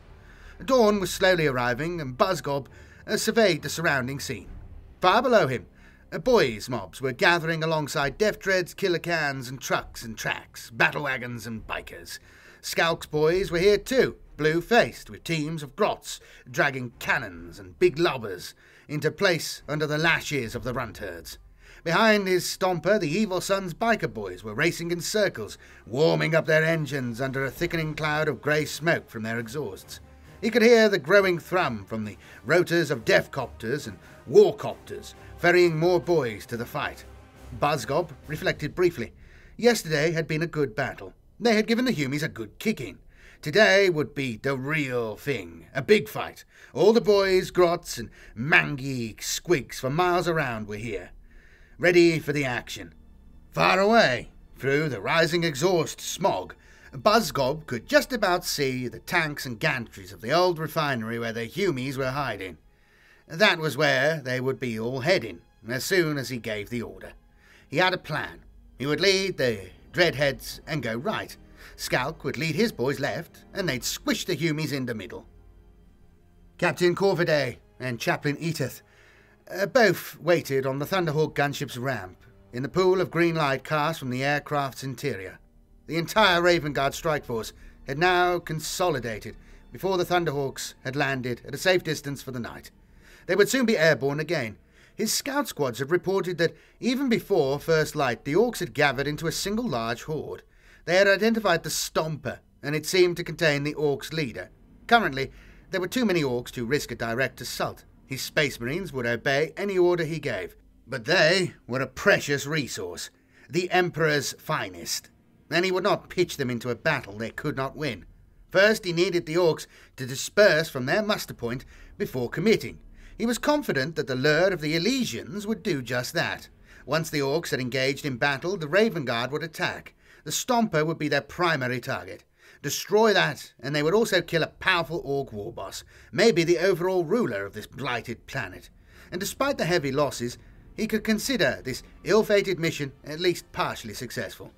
Corvidae and Edith agreed that timing the assault would be critical. Wait too long and the Elysians would be crushed by the Orc numbers. Attack too soon and the gathered Orc horde would be too strong even for his battle brothers to deal with. For the Raven Guard, everything was in place. Even their strike cruiser was in position to launch its orbital bombardment. For the time being, there was nothing to do but wait for the Orcs to make their move. From their dugouts and barricades, the tired guardsmen of the 181st Drop Troop Regiment could hear the distinctive roaring sounds and see the plumes of exhaust smoke thrown up by the approaching bikers. Behind them was the deeper grinding and clanking sound of heavier vehicles, churning away as the Orc horde approached. Captain Tharnstadt sprinted forwards to get a clearer view of the approaching enemy. He leapt over several fallen pipes and crouched behind another. Scanner in hand, he tracked the Orcs, bikers circling to the right and left. The first stray Orc bullets snapped overhead, not aimed at him, just the usual overeager firing, flying high and wild. As the first bikers appeared, they were met by a volley of lasgun fire from the Elysian forward positions. The battle had started. Tharnstadt moved back into better cover and began issuing orders to engage. Then a terrifying barrage started, mortar bombs and heavier shells plunging down all about the refinery. Steel was buckled and bent as a gantry took a direct hit and toppled down, scattering the drop troopers who were sheltering underneath it. The Orcs had let fly with just about every gun they had. In response, Tharnstadt flicked his comms channel to his designated air support officer. It was time for the Vultures and Thunderbolts to hit back. Wing Sergeant Seric eased back on the control stick, watching for a break in the smoke and clouds that spread in a heavy layer just above the ground. Several Orc vehicles were already burning. His Thunderbolt continued to circle, high above the battle now raging below. Awaiting the call for aid and a target grid, the pilot didn't have long to wait. He rolled the Thunderbolt over into a steep dive, the G-forces building as the aircraft plummeted towards the ground. Seric felt his grav suit expanding, holding the blood in his body in place as it tried to force its way into his extremities. The Thunderbolt was accelerating fast, so Seric powered down. The smoke layer rushed up to meet him. The aircraft swooped through it in a rush of air, and Seric then pulled the nose up hard, levelling out as the target came into view. A slight jink adjusted his weapon targeters as they locked on. "All weapons armed?" flashed across his headset. Seric thumbed the fire switch, and the quad autocannons howled into life as a stream of tracer arced towards the ground. Locked in his sights was a massive lizard beast, bellowing and stomping through the rubble. At point-blank range, Seric let fly with everything. Autocannons, las cannons, and all 4 Hellstrike missiles ignited under the wings, simultaneously launching. 4 large, armor-penetrating warheads instantly hit the creature and exploded. As Seric wrenched back the control stick and powered up again, climbing steep and fast away from the carnage his strafing had just wrought. Bone Muncher crunched the wreckage beneath its heavy treads, still straining at its leash and bellowing. Suddenly, through the smoke, a jet fighter appeared in a howl of engines and a blaze of fire. The Daka power was impressive, even to Warboss Skalk, as the torrent of shells impacted and ricocheted around him. The aircraft flashed overhead. So low, Skalk almost ducked as he was buffeted by its jet wash. Suddenly, the world around him exploded. The volley of Hellstrike missiles turned the massive squig-off beast into hunks of flying flesh, bone and blood. Mortally wounded, the creature staggered then fell, squealing pitifully in pain as it crashed over on its side, dead before it hit the ground from massive internal wounds. The armoured howdah on its back was torn off by the fall, spilling orcs in all directions before it came to rest in a mass of splintered metal. More las blasts raked across the bleeding remains of the beast as the surviving orcs tried to crawl clear of the wreckage. Trooper Yano saw one old, heavily tattooed orc duck furtively away. He tried to get him in his sights. Before he could snap off a few shots, the orc was gone. Still, it lifted the Elysians' hearts to see the thundering creature die in the devastating airstrike, and the orcs around it were already retreating in the face of their accurate, steady fire. As the formation of Valkyries approached, the orcs turned their guns skywards in a barrage of fire. The first Valkyries made it through, But the second echelon was badly shot up. Captain Garrick watched as one aircraft's engine burst into flames, and as its drop troops hastily leapt clear, it banked away, streaming flames and smoke until it hit the ground and became an expanding ball of fire. Seconds later, a second aircraft was also shot down. The squad trapped inside the transport compartment helpless as the out-of-control Valkyrie plunged into the ground. The surviving flight screamed overhead, and from the rear of each aircraft tumbled out a cluster of small figures. Colonel Tahoon had committed the last of the regiment's reserves, the training and replacement company that had formed the airbase's security detail, but the situation on the ground had forced the colonel's hand. They needed every man that could fight. Leading the green recruits personally, Tahoon and almost 200 men had jumped from 18 Valkyries. Each drop troop's plunging grab-shoot dive lasted just 6 seconds before they hit the ground. As they did, the battle below was already ferocious. Waves of orcs were attacking and being shot down as they stormed the barricades, cutting down Elysian guardsmen in turn. Shadow Captain Corviday's Thunderhawk was inbound, racing low over the surface, triple engines at full burn. His target was in sight. The picked relay from the Thunderhawk's augers showed it as a grainy, ill-defined image of a tall walker, the Stomper. Shells were bursting about it, but it still strode forward, slow and ungainly. Fire seemed to rain off its armour like water. As he watched, the Stomper's head exploded in a burst of light. A green energy beam leapt from its eye, crackling and fizzing before hitting a storage tank which exploded. The residue of old chemicals inside began to burn brightly. "Target the head," he instructed the Thunderhawk's gunner. Corviday unhitched his harness and made his way to the forward ramp, beside Chaplain Eteth. "Touchdown in 5. The Thunderhawk pilot reported, and the prow ramp began to lower on hydraulic pistons.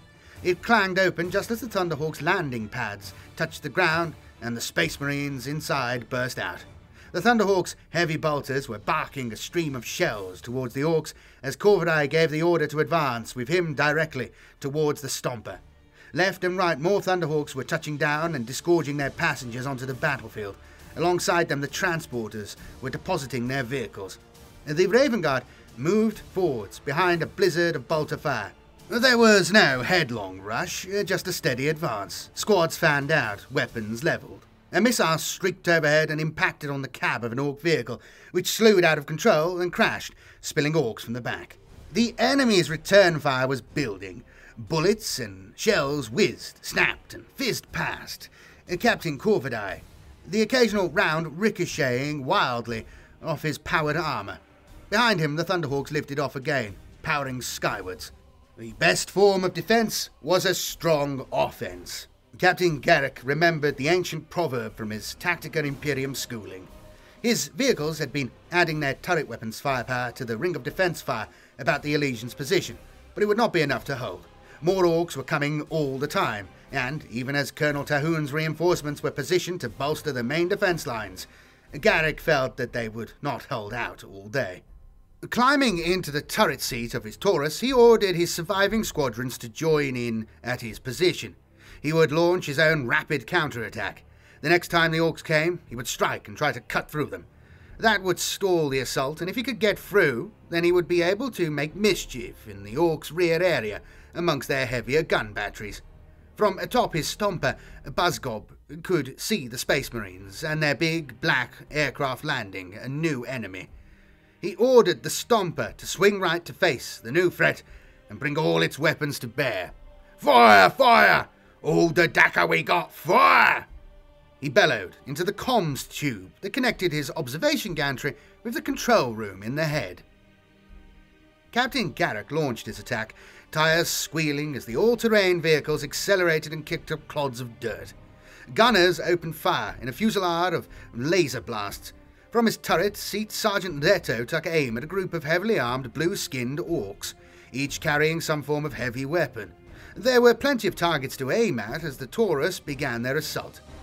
Leto loosed a long burst from his multi-lasers into the orcs and saw one greenskin with a white and blue skull painted on its chest come apart. First, its arm was severed, then the alien's head and chest exploded in blood.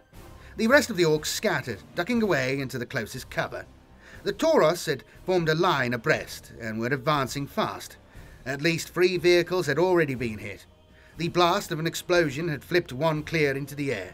It had landed on its roof, crushing the crew. The volume of orc fire surged around them, so many bullets that it seemed the orcs couldn't miss. Leto felt rounds impact on the turrets, and then a round punctured the turret armour and hit him, piercing his right thigh. Immediately, blood started to well up through his jumpsuit and run down into his boot. The pain almost overcame him. He howled, stifled his scream, then almost passed out, fighting to stay conscious. He was barely aware that the Taurus had rolled to a halt. In front of him, the driver was already dead. Bouncing along at high speed, the orc bikers were shooting frantically in all directions. The howling engines and roar of shooters drowned out everything. Zardsnark saw a rocket zip past, felt the concussion of its near miss. It was a wild melee and Zardsnark loved it. Amidst the din, there was the grunting and screaming of orcs and humies dying. In the chaos, his trike had been hit again. The front tyre was flat. Rubber was peeling away in strips. Other bits had fallen off too, and the beast's jet engine didn't sound good. But he just kept going.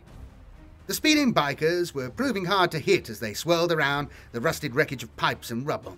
The evil sun's war boss had the Ripper powered up, and used it to slash wildly at anything within reach. Bits of machinery and pipe were lopped off in a shower of sparks. Several humies had also been lopped into bits. He'd taken one's head clean off, and Zardsnark had laughed hard as it bounced away like a ball. Captain Garrick's Taurus was wheezing to a halt, having taken multiple rounds through it. His driver was bleeding badly. Shell fragments had slashed Garrick's face as well. The communications equipment was shot, shredded, sparking and smouldering. Garrick climbed out, staggering. Bullets were still cracking by. He helped his driver, Ardo, out, but the wound looked serious.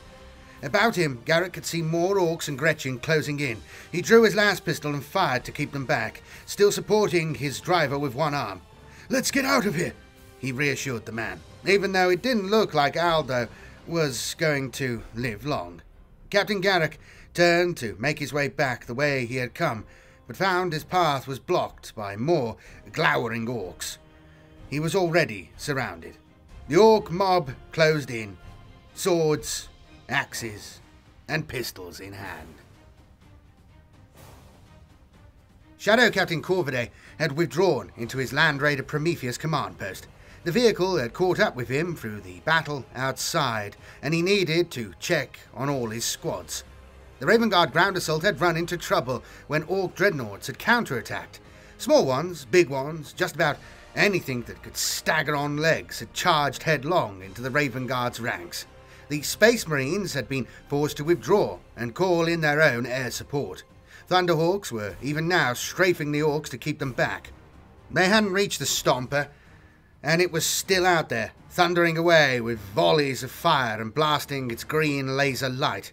Suddenly the Land Raider shook violently beneath him, almost wrenching Corvidae off his feet. The battle tank slewed sideways, then a second impact almost lifted the 70-ton vehicle off the ground. Corvidae scrambled to the side exit, hit the emergency open button, and the Land Raider's door exploded outwards. The vehicle was being shaken from side to side. Leaping through the door, Corvidae looked back. A huge dreadnought, at least 6 meters tall, loomed over the Prometheus.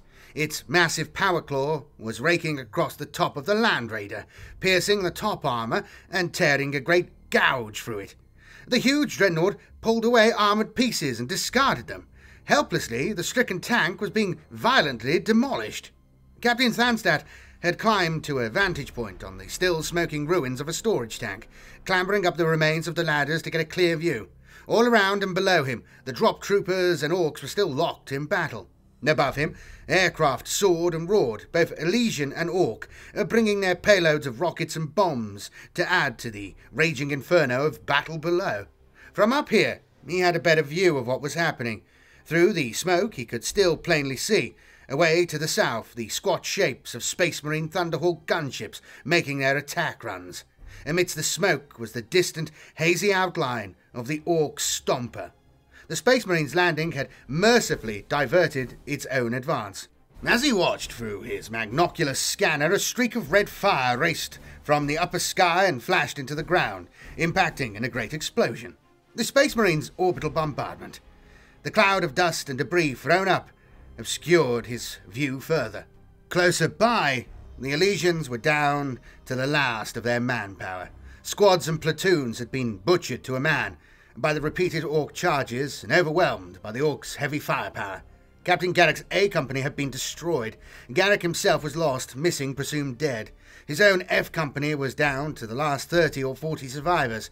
Not even a full-strength platoon remained. The other companies were similarly shredded. Colonel Tyhoon was also dead, killed fighting off another charge by the Orc bikers. That left Thanstad in overall command of the regiment, which wasn't much of a promotion.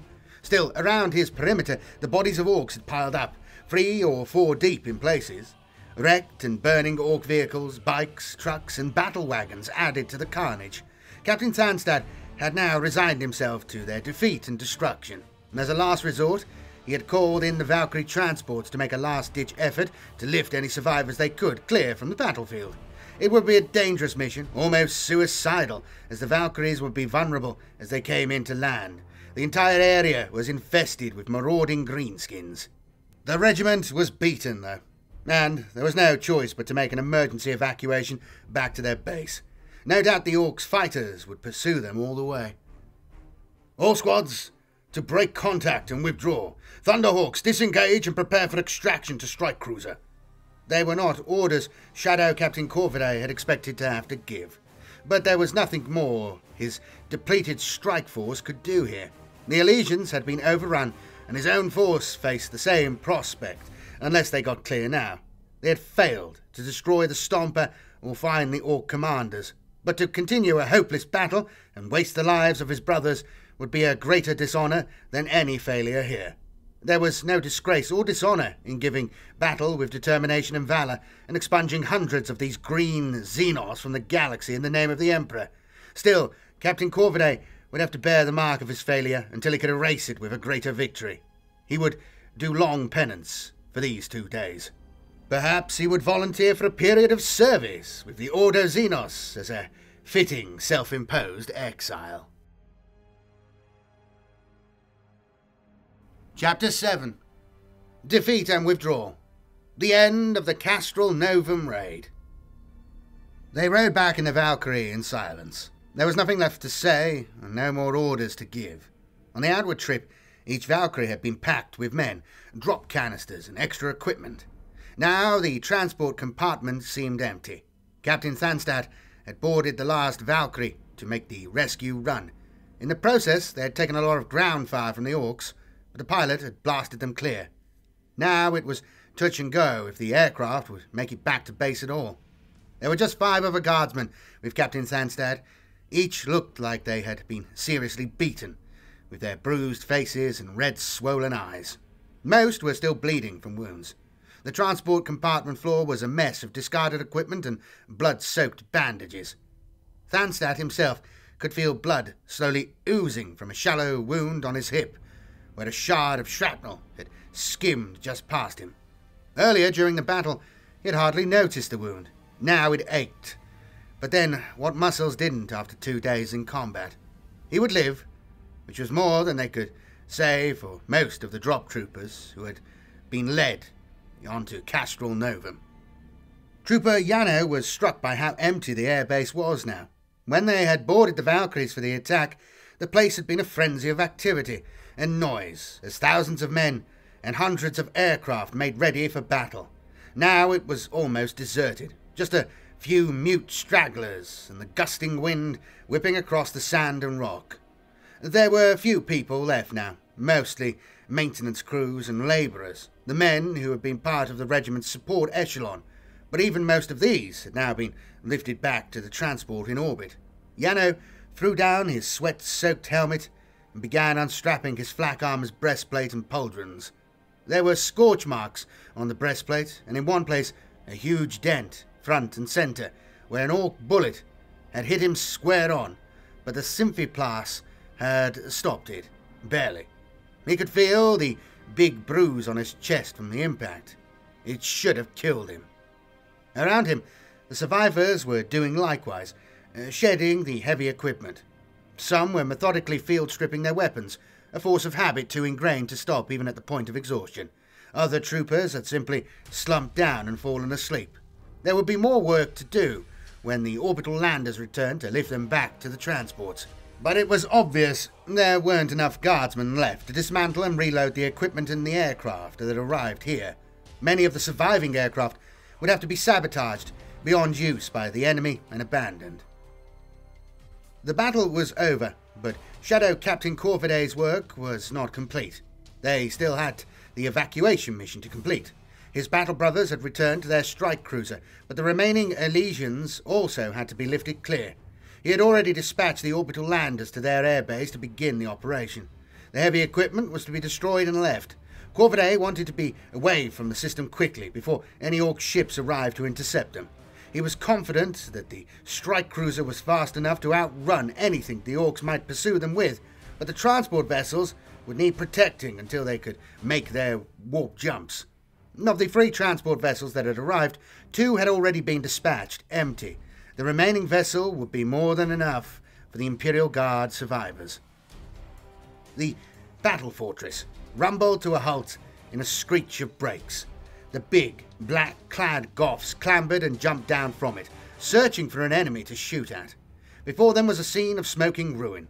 Bodies littered the ground, Humies, Orc and Grots. Fires were burning out of control. Somewhere inside one of those fires, ammunition was still exploding. One loud detonation after another. Cordite smoke was thick in the air. War boss Grackrag inhaled deeply. He loved it. The place looked good. There were few sights as magnificent as a battlefield after a battle. Flanked by his minders, he crunched over the rubble to investigate closer. As he arrived, he had seen the last of the Humies' aircraft blasting off and racing away. It was too late. He had arrived too late for the fight, which angered him greatly. His convoy had sped all day to get here, but they couldn't make up the time lost in yesterday's fighting. Surveying the surrounding area, it looked like it had been a good scrap. He noted with satisfaction the charred, fleshy remains of Skauk's big squig-off lying dead. Good. With Gork's luck, the crooked old git had got himself killed. Which would be one problem Grackrag wouldn't have to deal with when it came to splitting up all the loot. He turned back to his boys and ordered them back onto the battle fortress. It was time to find Buzzgob, and he'd better still be alive or Boss Garakak would make sure they were all dead. Buzzgob was still inspecting the battle damage on his stomper. High up on its head, he was peering deeply into the burnt-out and twisted remains of its weapon, the Gaze of Gork, they called it, but the laser had taken a direct hit from one of the Humies' big guns and been turned into charred scrap. Most of the workings had been fused into one big mess of cables and gubbins, and its insides were still sparking and glowing red-hot. He took out his large wrench and began pulling pieces off to see if anything could be saved. The rest of Big Lugger had weathered the battle pretty well. In places the armoured skirts had been torn away, and one shot had penetrated through and mangled some of the leg workings, including a few grot riggers that had been caught by the explosion. Their bits were splattered all over the place in there. A lot of working bits had shaken loose, and the riggers were already busy tightening up bolts before anything vital dropped off. He gave up on the laser. Time for that later. First he had to get his boys and mechs plundering any scrap they could get their hands on. To the victor, the spoils. And Buzzgob knew he had definitely won this battle. Epilogue. The raid on Kastorel-Novem had been a costly defeat for the Imperium. Even for the vaunted Space Marines of the Raven Guard, there was little of positive value to salvage from the slaughter wrought by the Orcs. Before the attack, the 181st Elysian Drop Troop Regiment had been a well-equipped and trained Imperial Guard force, with a good mix of veterans and new recruits. The Departamento Munitorum had rated its combat readiness as optimum when it received its orders for transportation to the Forsarr sector. It was that optimum rating that had seen it selected for the Kastorel-Novem mission at the Raven Guard's request. In 2 days of fighting, it had effectively been destroyed. Very few of the regiment's 2,100 men, and almost none of its equipment, including over 100 Valkyrie airborne carriers and 30 Vulture gunships, were evacuated from Kastorel-Novem. Perhaps as few as 400 guardsmen returned. Departamento Munitorum auditors for the Forsarr sector struck the regiment off its strength at 548992 M41. Elysia's next round of conscriptions would see the regiment refounded with fresh manpower and new equipment provided. The 181st Drop Troop Regiment would fight again, but it would contain no veterans of Kastorel-Novem. Many of the survivors were transferred to the 73rd Harkoni Warhawks as reinforcements. The Raven Guard's plan had failed. It had cost Strikeforce Corvidae over 70 of its battle brothers. They had come close, but ultimately failed in their primary objective of killing Big Mech Buzzgob. In some circles of the Segmentum High Command, the chapter would come in for strong criticism for its failure and the perceived waste of an Imperial Guard drop troop regiment that could have been better employed elsewhere. But such voices were to be rapidly silenced when the chapter deployed to Forsarr itself, although some would suggest that the chapter's delayed deployment to the war zone to meet Garrakax's main force only came about as a result of their failure on Kastorel-Novem and their need to atone for the heavy losses incurred. Other commanders argued that perhaps the raid had not been a complete failure. An estimated 6,000 orcs had been killed in the fighting. None of them would now see battle elsewhere. Manufacturing on the world would be disrupted by the loss of manpower, if nothing else. The Raven Guard had also destroyed a huge fuel stockpile, and this in turn must have had some knock-on effect on the Forsarr battles. In the end, history would show that the damage inflicted would not be enough to save the Hive World from being conquered by Garrakax's armies. In truth, these arguments were merely small compensations to be salvaged from a mission that had gone badly wrong. The major mistake had been the underestimating of Orcs' strength. The raiders had simply not had the manpower to deal with the massive number of Orcs present on Kastorel-Novem. It was a failure that had dogged the Imperium's fight against Garrakax since his first surprise attack. It took the fall of Forsarr and then Magdalene IV before the Administratum finally recognized Garrakax's attacks as a full Waaagh, when arguably it had been exactly that since his victory in the Talarax War. The wheels of the Imperium's bureaucracy had been characteristically slow to react. For the Orcs, the raid was a brief distraction from the main battlefield on Forsarr, and if nothing else, it signalled the Imperium's willingness to go on the offensive and operate deep in Orc territory, even if the risks and losses were great. Garrakax's growing domain was not secure from the speed and mobility of the Space Marine chapters. Following the raid, Garrakax sent one of his own trusted Goth warbands to Kastorel-Novem as new guards to replace the losses, and to keep a much closer eye on Buzzgob. At Garrakax's urging, the mech boss would eventually leave his base on Mechslag X and take to the battlefield again at the head of the Dreadheads. Buzzgob's Dread Mob led the invasion and capture of the Magdalene IV Shrine World. Skalk Bluetooth and his Death Skulls also joined Buzzgob, but only once Skalk had completed the task of creating his own Dread Mob. His experiment with Squigoths was consigned to history as a failure in favour of imitating Buzzgob's impressive mechanical warband. Zardsnark's biker boys would replace their losses and eventually move on to Forsarr to join the war. Over the course of that war, Zardsnark would rise to become one of Garrakax's most feared war bosses, and by the end of the Forsarr conquest, he would be leading an Evil Sons warband that ran to an estimated 50,000 orcs, making him Garrakax's most powerful Evil Sons warboss. Grakrag too would survive Warlord Garrakax's anger at the raid's destruction and disruption, and finally get his wish to see battle on Forsarr. Once it was complete, he would take command of the Gargant, naming it Grakrag's Mangler. The Strategos Logis still have the Gargant listed on their inventory of Garrakax's known forces. Postscript. The lessons of the raid on Kastorel-Novem were not quickly learned. After the fall of Magdalene IV, the Adeptus Ministorum was vehement that their shrine world should not be allowed to remain in Orc hands without a fight. They used their political influence to insist on an immediate counterattack. The regiment selected for this mission was the 73rd Harkoni Warhawks, another newly deployed Optimum-rated drop troop regiment. But this time the attack was not supported by any Space Marines. The Raven Guard refused to have any involvement in such a rashly conceived mission. They at least had learned a lesson. The Warhawks' drop on Magdalene 4 was another disaster. That drop troop regiment too was wiped out for little or no gain. It marked the last of the Imperium's attempted counterattacks against Garrakack. The wasting of forces in the piecemeal small actions was ordered to halt. The main effort must be in building up enough force to halt the Orcs' invasion in defensive battles before any further attempts at reconquest would be sanctioned. The growth of Waaagh. The following is a timeline of events from the formation of Garrakack's initial horde to its current standing in the Forsarr sector as the 41st millennium came to an end just prior to the fall of the Cadian Gate. Most benevolent Lord of the Administratum, I beseech thee.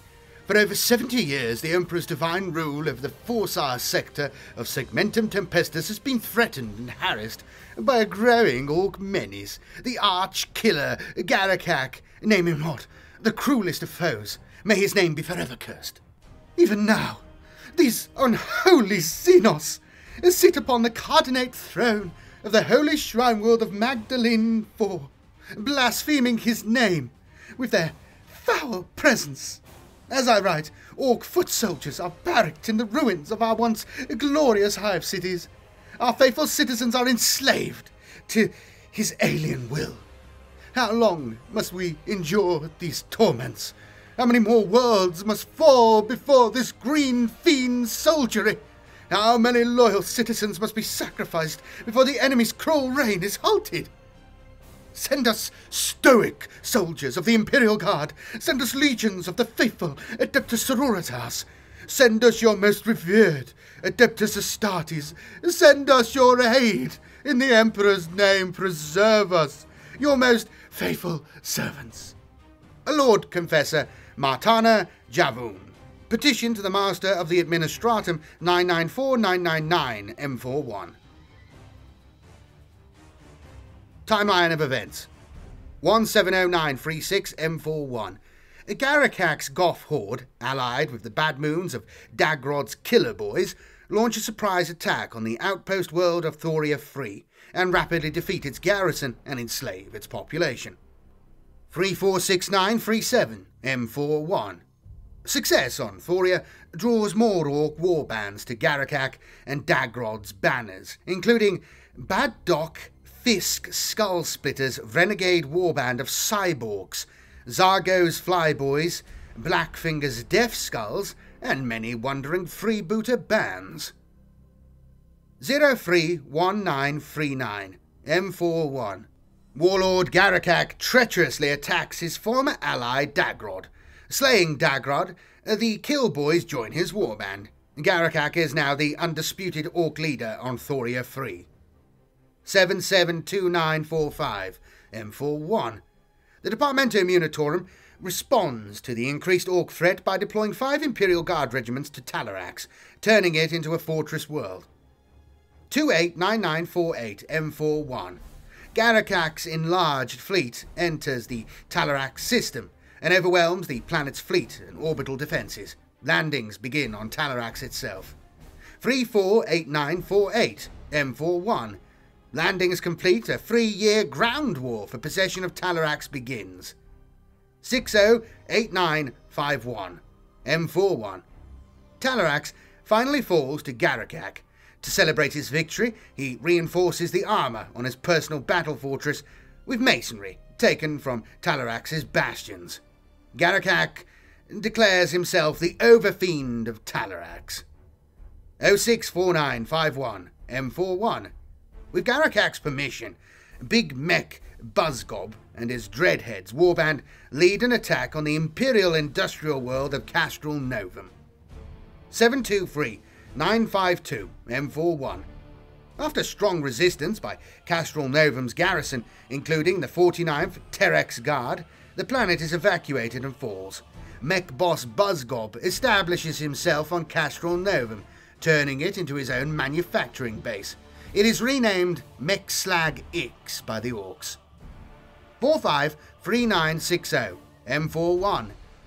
Blackfinger's Death Skull's fleet split from Garrakak to attack the small forest world of Viridios Prime. An Eldar fleet intercepts Blackfinger in the Viridios system and destroys the Orc fleet. No Orcs reach Viridios. 211-966-M41. War boss Gokrog arrives from the Orc Empire of Octavius to challenge Garrakak, backed by his own large fleet, including a massive space hulk. Garrakak fights Gokrog and wins the duel, inheriting his entire horde and fleet. 799-70-M41. Garrakak continues to attract more Orc war bands, swelling his forces further, including Logrok's Bad Moons, Speedlord Vakraka's Blitz Boys, Nazgrag's Kill Convoy, Krog's Bloodaxe Armoured Brigade, and Nashrak's Freaks. Small Orc raids across the Forsarr system continue, but it is obvious Garrakak is mustering his forces for his next big invasion. 935979, M41. Departamento Munitorum officials order more Imperial Guard regiments to defend Forsarr Hiveworld. Their Logis predictions make Forsarr the next target for Garrakak's conquests. 705988, M41. Garrakak launches his long-expected invasion of Forsarr. Millions of Orcs rampage across the Hiveworld in a war which will eventually last 8 years. 541992, M41. Raid on Kastorel-Novem. A Raven Guard strike force and the Elysian 181st Drop Troop Regiment attack Garrakak's manufacturing base on Kastorel-Novem. A 2-day battle results in heavy losses to the Imperium's forces. Despite the Raven Guard's efforts to kill him, mech boss Buzzgob survives. 296994, M41.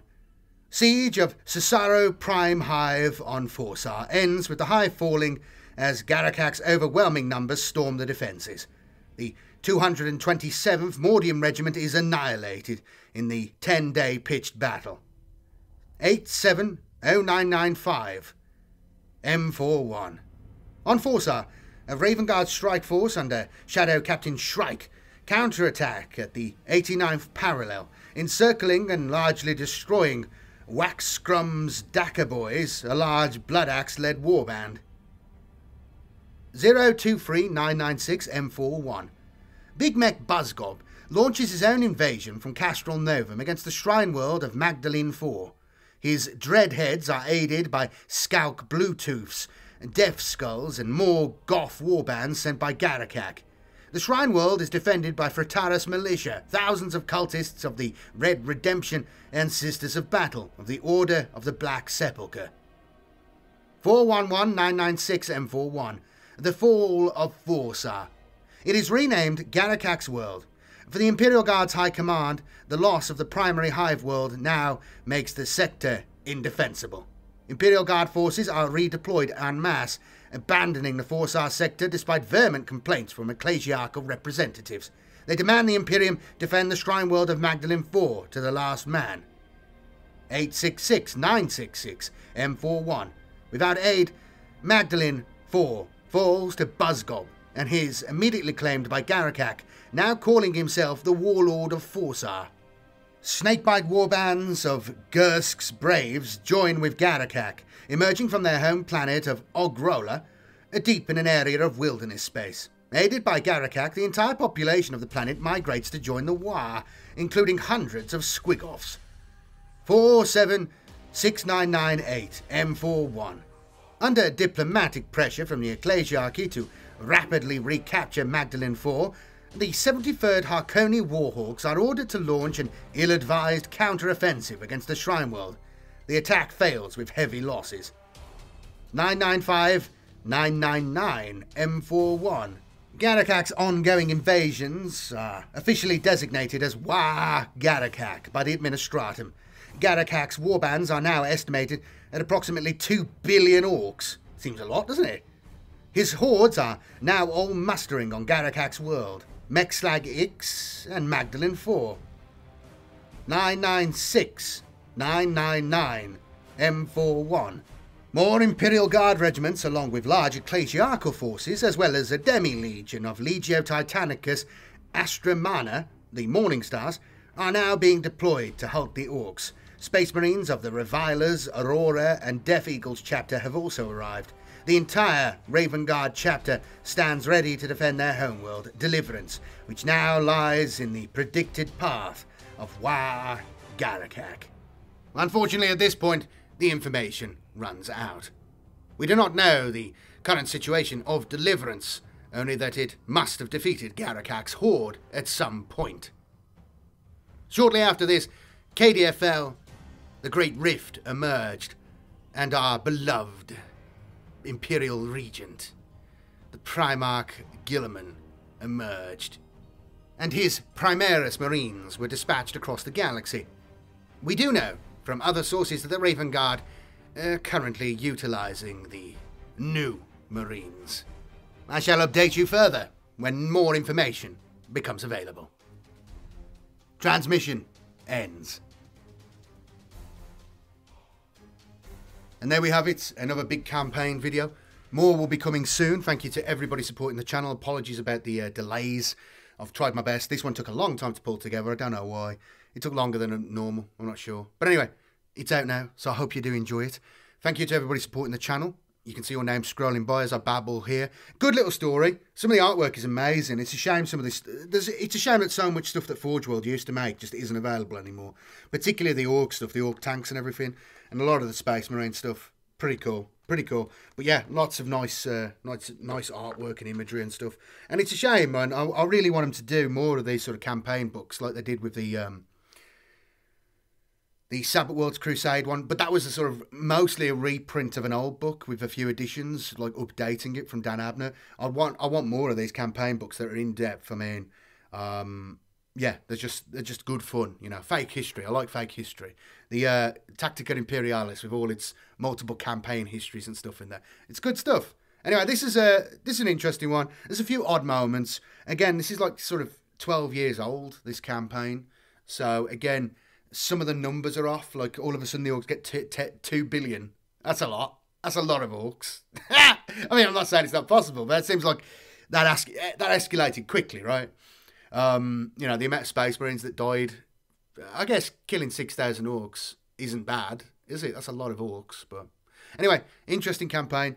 Nice little bonus one. And I hope you did enjoy it. And like I say, if you would like to support the channel and the work I do here, please consider using the links below. Become a YouTube member, which is probably the easiest thing. Either on Patreon, which I appreciate. Join one of the tiers there.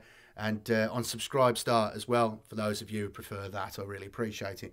I will be back again with more stuff very, very soon. And yeah, if you wouldn't mind giving the video a like, subscribe if you're not subscribed. Let me know in the comments what you thought. I'll be back again very, very soon with much more stuff. As we go on towards the Christmas time now of 2022, much more stuff coming up. Yeah, don't worry. Content is coming. See you later. Bye-bye.